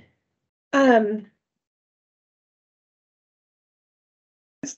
me think about this. So our collection is divided into children's, young adult, and adult. And so are you asking about items that are identified as LGBTQ, or what are you asking? No, because I'm not sure that I want to categorize all the concerns folks have, but we have folks concerned about what's in children's library section particularly. And as a percentage of our collection, what amount of that number is it? 1%? Half our collection is in children's. It's one. I think one time I thought I heard you say about 1 or 2%. So, so in children's, there's less than 1% of our collection that falls into, I think, what you're asking about. Which is just a number of books, not the topics, just the number of books that we have in the children's section. Right, is less than 1%. When you're talking children, what do you, juvenile? From age 0 to 11. Okay. 0 to 11, okay. Because I think one of the things we might want to think about as a board is how we categorize juvenile age, same thing with young adult. Some things we've been hearing have said there's concern between young adult, which is age 12 to 18. Yes, that is young adult. Which is how we do it. And so for today, thinking about getting you to a culture that has a lot more openness to it than I was accustomed to, but it's the way it is these days, and the younger generations are approaching things differently. So I need to allow for that to happen, but I need to also figure out how we can empower parents to help those littlest ones of all, which is from 0 to 11, perhaps, but maybe more than that. I don't know exactly, but I wanted to try out on board members what we might ask our staff to do to help us figure out ways to get those parents more involved or options to involve. Some parents won't ever come, they'll drop their kids off. I remember years ago, I was guilty of that a couple of times because we were building a building and they got done driving trucks in the dirt, and they wanted to go to the library. And I did drop them off and pick them up, and they had a great time, and I felt safe doing that. So, I don't know, Lindsay, if you can comment now, or we board members need to talk more about what could we do to look at, for instance, what I've learned a little bit about is called a juvenile card. There is such a thing. I don't want to put you on the spot today because I've just been thinking about it, but is there some way you staff can come back to us with what we've seen other libraries do, what you feel is right for our library? That's really what we're talking about. What's best for our library patrons? And I think there's an opt-in and opt-out kind of card where the parents can have some role in that. I mean, if I can just give you a little bit of information, but I would need to come back with more information. But there are other library systems that have what's called a juvenile only card. Juvenile only. So what does that mean? And so what that means is the parent, when they are getting the library card or at any time when the child has the card. Or you could change your card. Yes, they can request that the child only check out things that are in that 0 to 11 years old range. And so the system would automatically limit what is check outable on that card. Even if the parent's not with them? Yes. Mm-hmm. Like, so if a child had a young adult or adult book, they would come and there would get an error message if they tried to check it out. And staff wouldn't be able to override that. And so fellow board members, I don't want to put Lindsay on the spot, but are these ways that you should or could consider as ways to help those parents have more input and control? And I don't mind young little kids having more control. So I wanted to try that out, and then the adult section's another issue, but let's try this one first. Is anybody else's concern? I think what a concern with that might be is that one of the things we're hearing is, that even in that juvenile section, there's books that are questionable. Okay. So I don't know if that would be a fix if there's books in that section. And I'm just coming from what I hear. I don't check out those books. I read a little above that, but I don't know if that would be a solution if people think that there's inappropriate books in that section already. There may be a couple of issues here. In other words, there may be not a single fix. There may be a couple of ways to reconfigure things. So we may have two issues here. One is, would a juvenile card be something we'd look at? Number two, what else?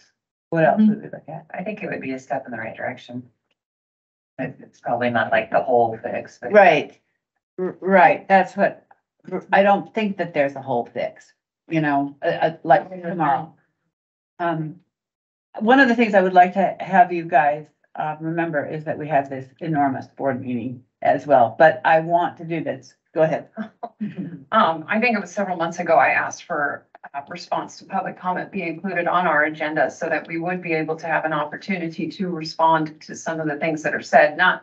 I am not responding to things that were said today. I'm responding to things that were said last month. And where I want to start is to remind the public that all of us that sit on this board are volunteers.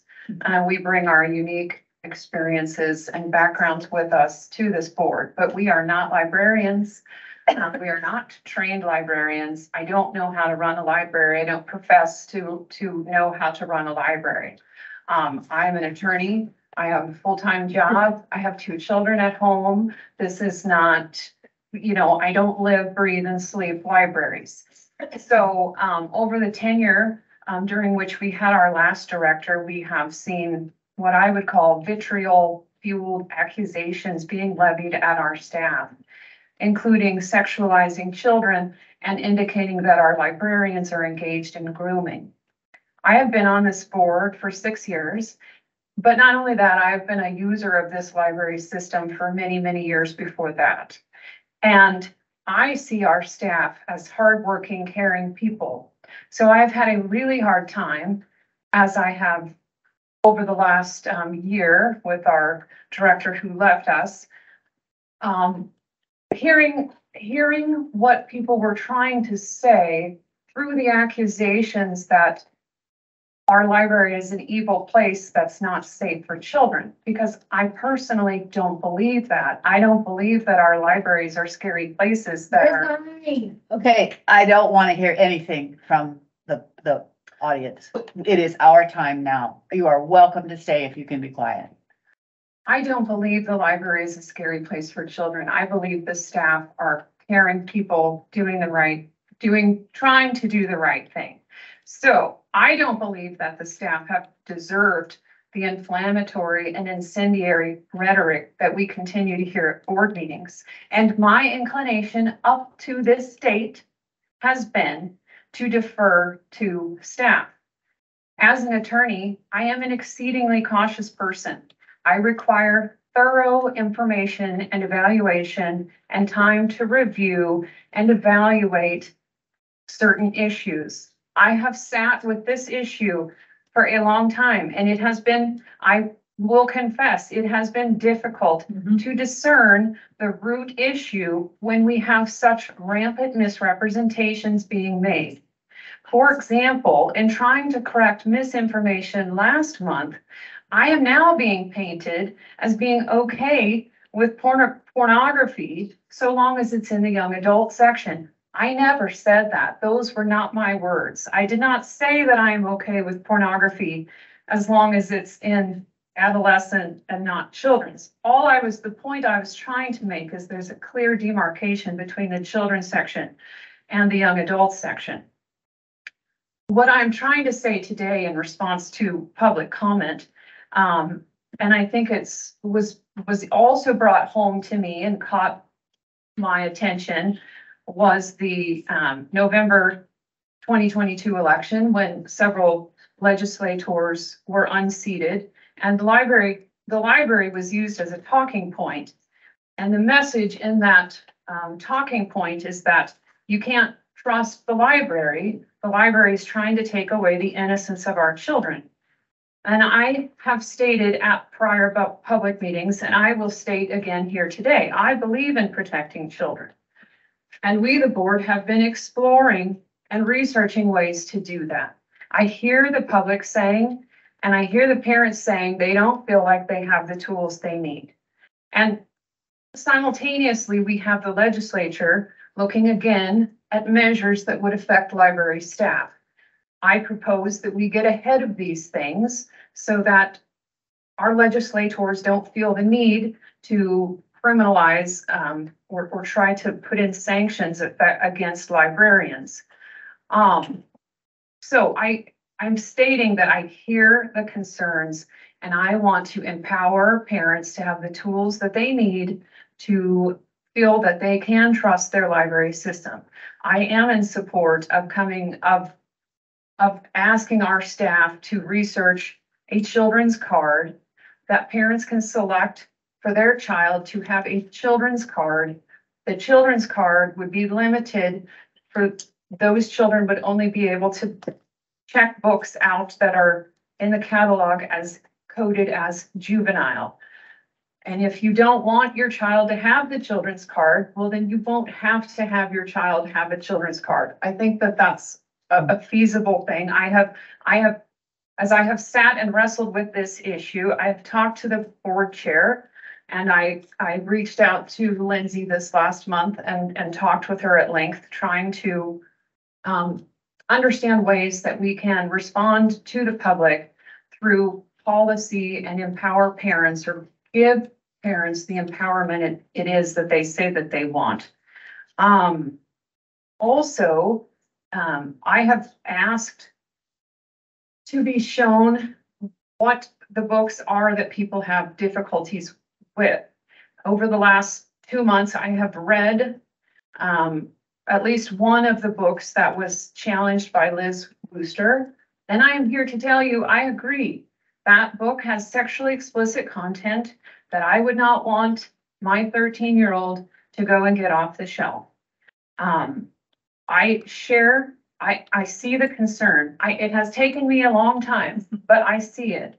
And I would like our staff to reevaluate the classifications that are given to certain books. And I would like us to consider whether we could have a section that is middle reader, or that is tween, or some divide between children's and young adult, because you see that in bookstores. You see middle, what they call middle reader, and you can have a tween section.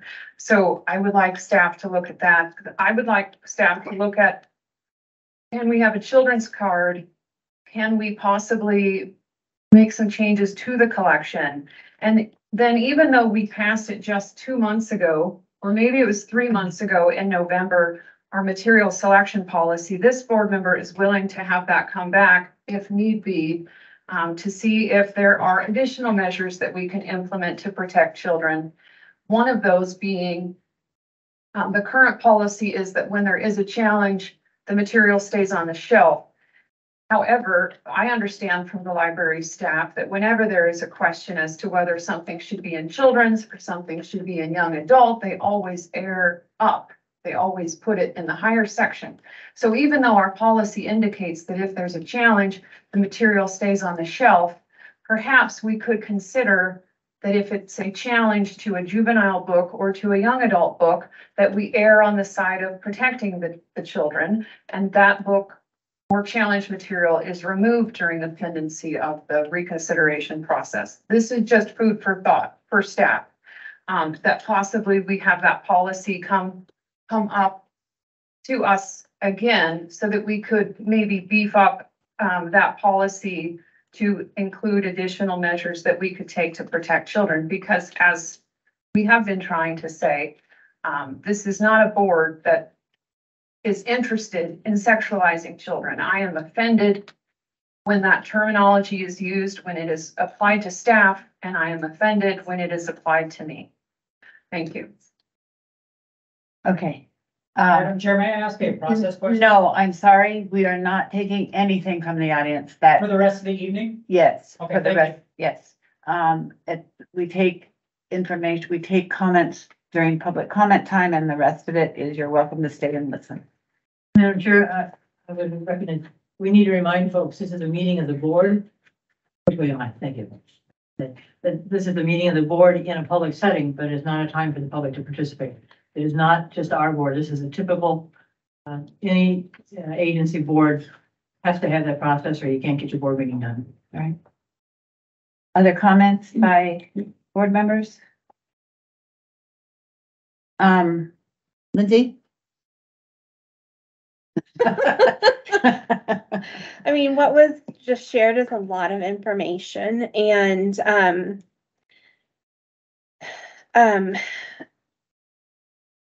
my librarian, sense is that a juvenile only card is the best and most sensible. I have great concern about creating a new classification. And I'm happy to go over this in much more detail next month, but some of our libraries are very small and asking us to create yet another separate section literally could just mean one shelf over. And I don't know that that will accomplish the goal, but I'm willing to look at that. And I have a great concern about pulling an item during the reconsideration process because the reconsideration is one person's opinion, and we would be removing books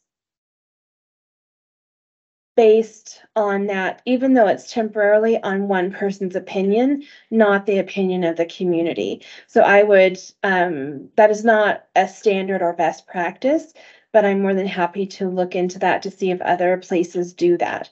And as I said earlier, a juvenile only card could work. It will take a lot of work on the back end, which is fine. It just is not something that's happening in a month. This is a multi-month process and will involve many stakeholders within the library behind the scenes. One of my concerns is the thing that I keep hammering away at is that we govern by policy. And one of the things is that we're looking at adjusting policies, and I'm not even sure how we do that. I'm not, and I think that there's some discussion that needs to happen, and I don't have a problem with having it quickly, doing it quickly.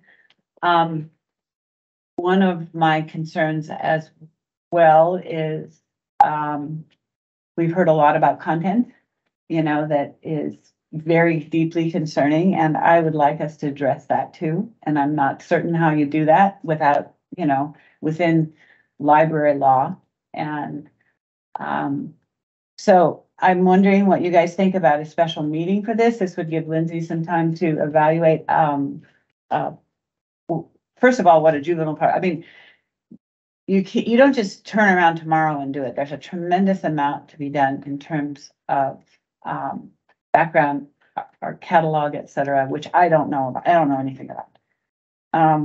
What would you guys think about trying to find toward the end of the meeting, a special meeting time? We are going to have a special meeting in order to have a candidate discussion.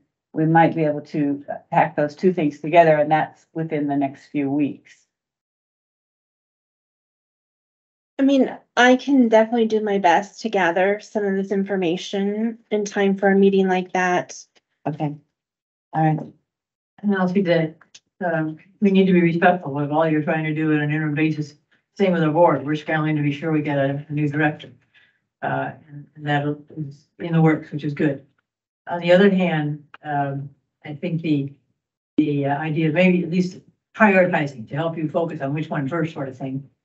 And for me, it was looking at a juvenile card, how is it done elsewhere? What can we learn from other folks? I don't want you to invent the card or the wheel. But that to me made sense as a way to begin to listen to this community, where we are board members to represent the community for helping parents deal with that issue.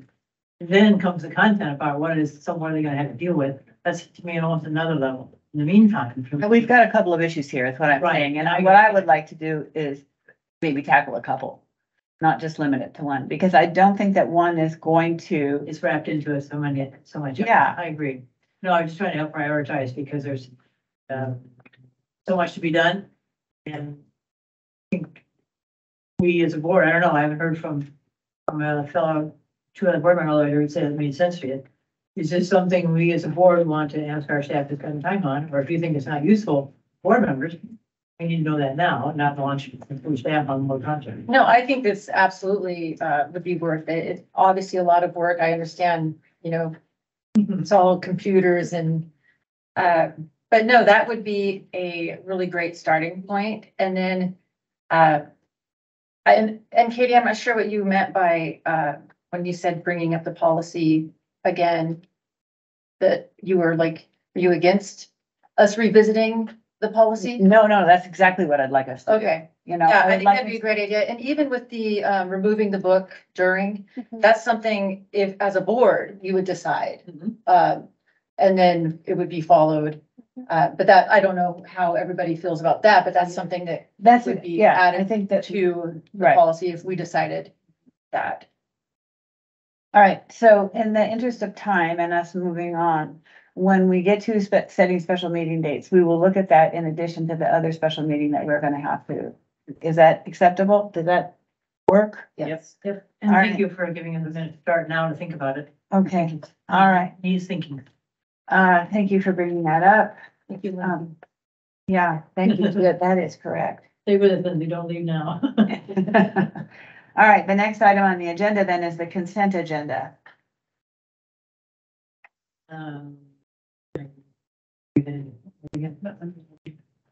Don't dawdle, guys. I didn't find anything.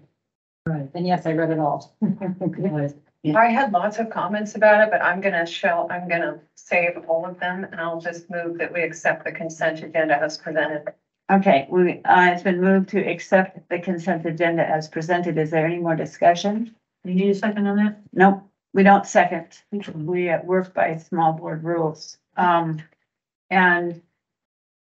just want to say this is the first month that our consent agenda does not include the reports. The reports are down and we will get to comment on them. But I'm assuming that so that we can now put our whole board packet online. And can I just say that we do have the packet online? So this is the first month that we did that. So it's everything that's in the business section and then anything that there would have been an action item for. So thank you so much. That was quick. Yeah. That was really quick. All right, so it's been moved to accept the consent agenda. All in favor? Aye. All righty. Good. And then the next item on the agenda is the Community Library Network January 2023 financial statements. Discussion or if you want to start it out with a motion. I'll do that, Madam Chair. Move that we accept the January 23 financial statement. Okay, it's been moved to accept the January 2023 financial statements. Is there discussion? Does the staff have anything they'd like to highlight? I'm not trying to put you on the spot. If you had something. If I were the staff, I would highlight that we might be the only public entity in Kootenai County whose liability insurance premiums have gone down. What page is that? That's on page 3 of the detail.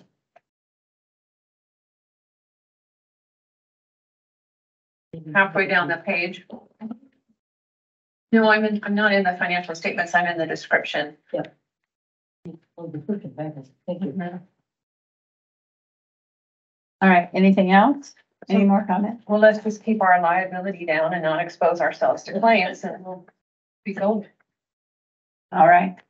Any more discussion? If not, all right, it's been moved to accept the Community Library Network financial statements for January 2023. All those in favor? Aye. All right, thank you. FY 23 budget, did you want to highlight that? Lindsay? Was that just handed out to us? That was in our packet. I had asked for that because it changed, so I wanted a updated one. Yeah. Okay. Yes, so Janelle updated, and this is the board approved amended budget from last month's meeting. So it's a clean copy with everything that was approved.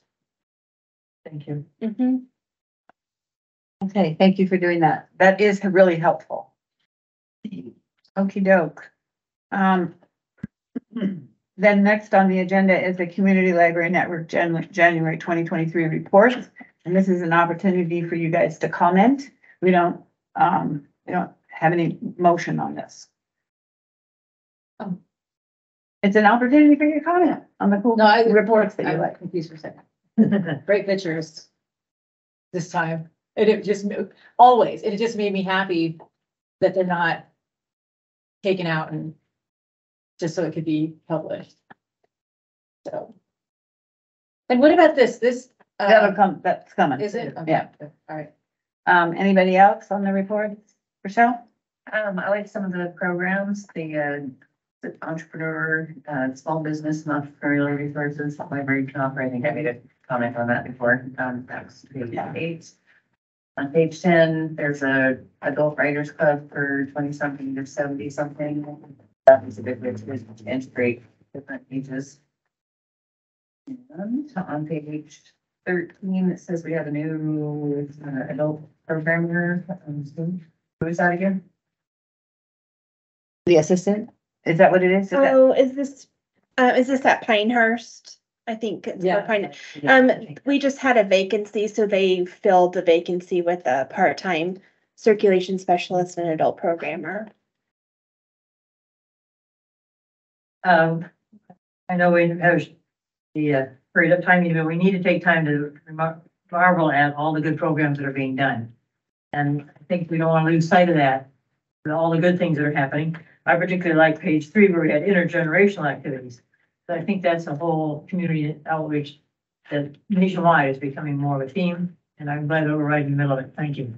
All right, anybody else?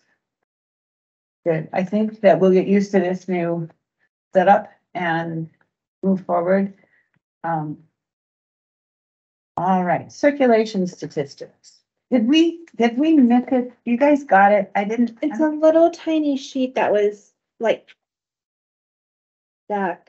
I can give you my copy if. Oh, no, I got it. It's stuck. I bet. Well, it should have been right. Here, just take this one. It's fine. Thank you. I can just highlight a few things. We've had an almost 9% increase in our total circulation from last year to date, 9%. We've had a 12% increase in internet and computer use compared to last year. We've had a 6.5% increase in new patrons this year to date.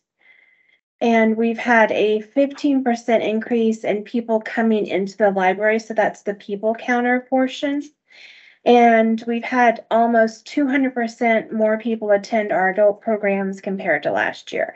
So I think that we're doing quite excellent based on those numbers. Thank you for figuring that out. Yeah, that is really helpful when you do that. Really helpful. I mean, you can see it, but I love to be talked to like that. I'll remember that. Well, Madam Chair, I think it's important that we help quantify what we're doing and putting numbers by it. Just helps us measure it. Because again, with budgeting, we'll have to figure out which ones have, as we say, sometimes in a business paid the rent. They've earned enough, they're good enough that they stay. And others we may want to regroup on, or you'll bring us ideas about, this didn't work out so well, so let's try another way. So thank you for quantifying it. Okay, is everybody ready to move on? All right, the next item on the agenda is the annual report, and that's it. This is it. And did you want to talk about it? Sure. So this is a new document that was created that's really just a snapshot of who we are. So anyone who is new to the area, or if we're giving a presentation or outreach, we can just share this very quickly to show who we are. Our communications department created it, and it's been posted to our website so people can look at it, and then we'll have it at our libraries for distribution. But it's literally just, it shows what we've accomplished this year, how many people we serve, and how we're partnering in the community. And then there's a map on the back with our locations and a brief statement from myself and Katie. So it's just a quick get to know the district and what we accomplished. And ultimately, this will be redone every year. So there's new information for the next fiscal year. So, oh, sorry, because I really wanted to ask about this. This is something that's new then. Yes, it had, to my knowledge, this did not exist. Okay, I absolutely love it. Okay. I love it. All the information is just like right there. And everybody likes to read this kind of information. So, whoever designed it and created it, I think they did a really good job. I'll pass that on. My only note on it would tell more. So, That will wreck it. yes, People will read this. not Yeah, the right, other. exactly. I would highlight the map. I think that's a good graphic. Because part of our magic is the accessibility that everybody has. You identify that you're putting it in the libraries for folks that come to the library, pick it up and see it, and know it. How else are we telling our folks that don't get to the library? All the I mean, good things that happen? it will be pushed out on social media, and I'm sure there are other ways that we can do that. I don't have a plan for that right now. And our communications our coordinator is out on leave. So. But you have it on our list for when she comes back. Yes. I bet our list is long. I know. Anybody else want to say anything about it? Well, I was gonna ask, am I skimming it? We don't have a description of what it costs per book or some quantification. Okay. There are different ways about what costs are, but I think, what our library budget spends and how many materials we have shouldn't even be just books. It should be the other things in the collection. Some way to begin to say to folks, you don't need to go to the bookstore to buy it. Look what you have here. So like a financial statistic relating to the benefit of the library. Yep, cost benefit is what we're all struggling to make happen. And I'm not sure quite how. I just was thinking one thing was look at, we're the second largest library in the state. And we serve more people and have more children's programs than anybody else does. So when you do some of those comparisons with the state charts, it's there. Nothing wrong with bringing and bragging. Okay. Okay, that sounds good. Anybody else? All right. The next item on the agenda is the director's report. Yes, so in my actual written report, I just sort of explained our reconsideration process. We have received 7 reconsiderations since last month's board meeting. And I don't know that I need to go over all of this right now, but we just essentially each book has a team of 3 librarians, and we read the book in the entirety, and then we research and formulate the final decision that is then presented to the individual that submitted the reconsideration. So that just outlines for you what we do. And let's see. Oh, and so then Janelle and I are working on training for staff, because we're not going to have our staff day like we did last spring. We're gonna probably have it in the fall once the new director is here. But in the meantime, we've organized a 2-hour all-staff training on de-escalation and frontline library staff handling customers. And I think that will be really helpful. And then we also have staff, everyone will be attending a first aid and CPR class. So we're doing some little trainings here and there, but it's not yet a full staff day. And I have like mixed feelings about if I want to share this or not, but I just want you guys to know that I am more than happy to work with the board and come up with tools that we can show and make our library better for our community. I also just want to say that it's extremely busy right now. Like, I'm doing my job and the director's job, and we have had 7 public records requests, which is more than we've had in I don't know how many years. And that's just since the beginning of this year. We have the 7 reconsiderations. We're doing the beginning of our next year's budget planning right now. We have staff performance evaluations, and Janelle and I will be onboarding our new director when that happens. And there are also going to be 2 of our coordinators that become vacant in April. And I would normally take on the duties of those as the assistant director, but right now I don't have the ability to do that. So I'm looking for how we can solve those vacancy issues in the interim. But there is, I don't want to say this to have sympathy or to complain. I'm just trying to create a picture of the reality of what we're doing. And it is a lot. And so it's establishing priorities and what can wait, what needs to be done immediately, and then how can we help the library move forward and respond to the community. So I just wanted to share that with you all. I don't know if you have any questions or. Yeah, why aren't you running out of here screaming? Because I love this. I mean, this is my chosen field. I've done it for 30 years. Thank you very much. Yes, thank you, Lindsay, for that thorough report. I hope nobody on the admin team thinks they're getting a vacation anytime soon. Yeah. One other question. Is the reconsideration form or information on our webpage so folks can realize there is a system and what it is and fill out the form if they're not comfortable online? There is, yes, there is the reconsideration form, there is the reconsideration process, and then as soon as it gets submitted, then it is responded to, and then the process is explained. So all of that is available, and then our staff know that that's the process and they can provide it to customers who come into the buildings. Sure, because the more things that you can help folks do for themselves, lighten what the crazy load. I don't know, like Katie said, whether running out, swimming or walking on water, either one is going to be important. Stop. No, but it's helpful for us, because I think part of our job as a board is to help you prioritize. And understand if we choose this up the scale of the priority list, we trade it for something else that we are kind of postpone. Right. That's the real world. And that seems to happen in our house most every day, and then in yours. Okay, we're there. The next item on the agenda is one that could take a lot of time. And I know that we are at 4:30. I know that we are going to have to extend our meeting. We have our recruiter here and we will be moving into executive session very soon.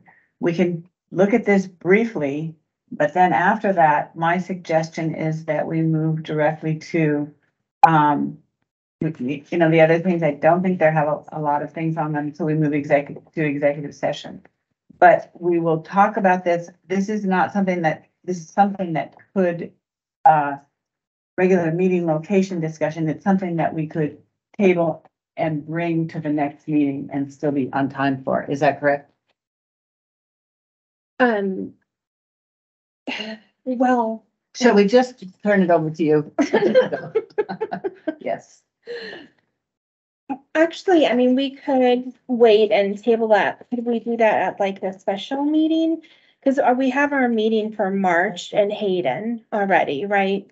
It starts in April. Okay. All right. Why don't we go ahead and talk about it, about what the issues are, and you can see what we're checking out. Do you want to address this, Lindsay, or would you like me to? I can start, and one of the things I want to say is that at our last meeting, well, there was a comment made after the meeting that we weren't providing enough space for members of the public to attend our meetings. And so I brought this up as an issue, and what we need to figure out is, as a group, are you guys wanting to stay in our biggest space, or are you wanting to travel like you do every year to the other libraries and see these communities?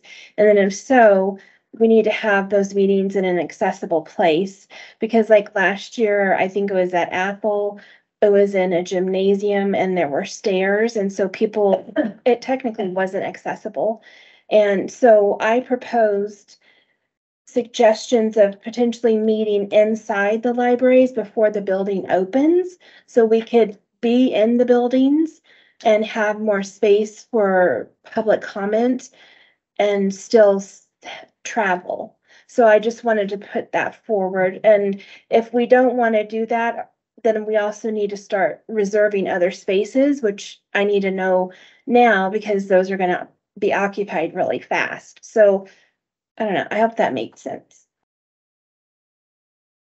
I assume it's important, because it's important to us to travel to these different libraries. I assume that the different locations, it's important to them for us to come.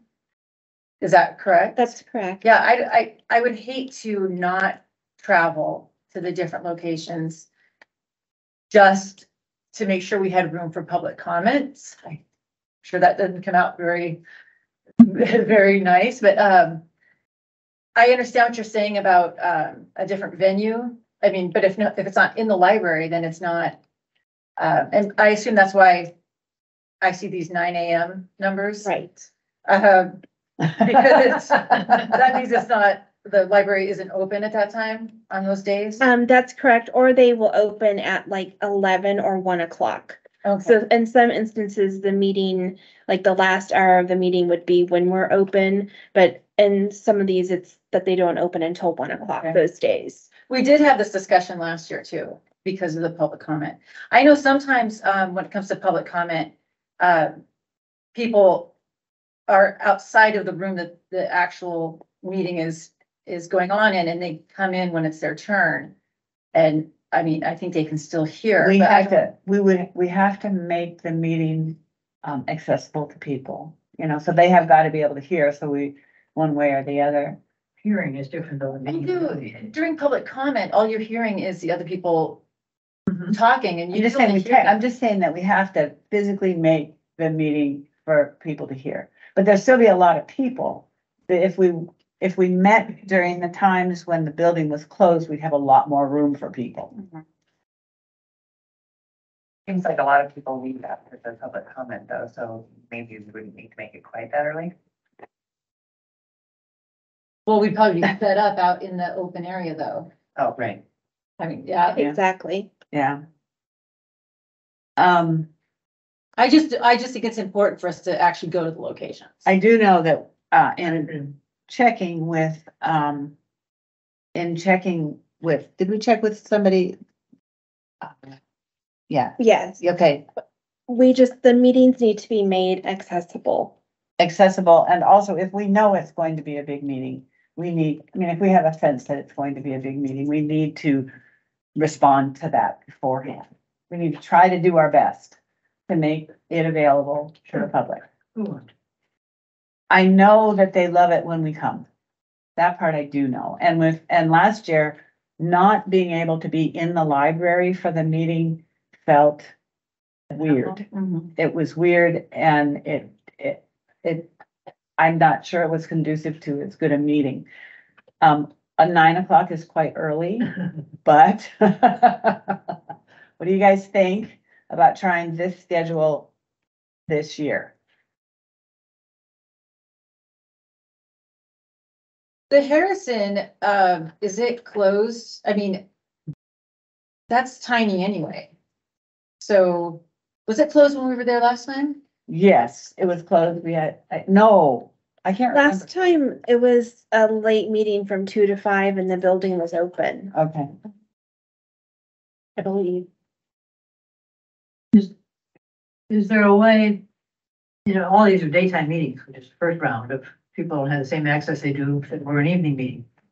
And I don't know if that's another consideration. Or another idea was library board meeting, where it's in front of the public, but there's not much public there usually, can be within the small library. But can we tack on to that somehow if we went towards the evening? Using, I can picture in Ethel, the city hall across them. The city hall is not accessible. We can't use it. That's one of the things we have to have. It's an accessible. Right, and accessibility is for physical access. Mhm. Because there way, we can get somebody to help folks get up and down the stairs if we have to. To meet that criteria. I'm not sure that's the right solution, but there are other ways sometimes to that. But the point now was, is there a way of our smaller libraries, primarily Ethel and Spirit Lake, being the smallest ones we have? Harrison. Right. Would be, if there were a way to find a facility next door that we could do the public comment part in. And then maybe. People need to be allowed to sit through the meeting as well. Yes. And that is Oh, why, yeah. so if you open up the whole building, then we probably would have room we would probably be able to meet the standards of the open meeting law. And that's what we're trying to do. We're not trying to be nice or even be there. Actually, what we're trying to be is, meet the open requirements of the open meeting law. Not just that, I think we as a board want to be, the reason we're going out there to various areas is to both see the facility and hear from the local folk, make it easy for them to get to us. Okay. I'm just chiming in here, which is I don't have a problem with the proposed schedule. It seems like what needs to be done. And we added in the budget hearing, which is all the way in August, but I did think it was important to get that on everyone's calendar. So that meeting is. And that's Post Falls, Yeah. FYI. Yes. Okay. Are you guys saying yes to this? I'm okay with that. All right, there, Go ahead. okay, well, we did it. I can't believe that. If it doesn't work, we'll change it. Okay. It is now, we have, we can move on, we can table the rest of our stuff, because we don't have anything really to add to it. Is that correct? We can move into executive session, but we will need to extend our meeting. And so, we had, this executive session down for 60 minutes. If we extended it, that doesn't mean we have to go that long, but it would give us the time we needed for discussion.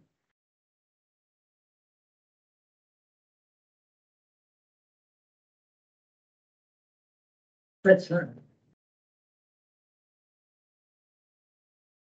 you guys go for an hour? I really thought Judy was gonna make a motion. Are you looking for a motion to extend the meeting? Yes. Okay, I move that we extend the meeting until 5:30, or you want? Okay, Okay. all right, it's been moved to extend the meeting to 5:30. All those in favor? I, Opposed? Okay, that sounds good. And now we need a motion to go into executive session. I move to go into executive session pursuant to Idaho Code 742061A for purposes of hiring public officer. Okay, it's been moved to go into executive session. Idaho Code 742061A, and this is a roll call vote. Robinson, yes. McCree, yes. Meyer, yes. Hodgson, yes. And blank yes. So the public is going to be asked to leave now. This is to consider hiring a public officer, employee, staff member. It's to consider hiring our director. And Are we going to reconvene? no, well, we'll reconvene to adjourn.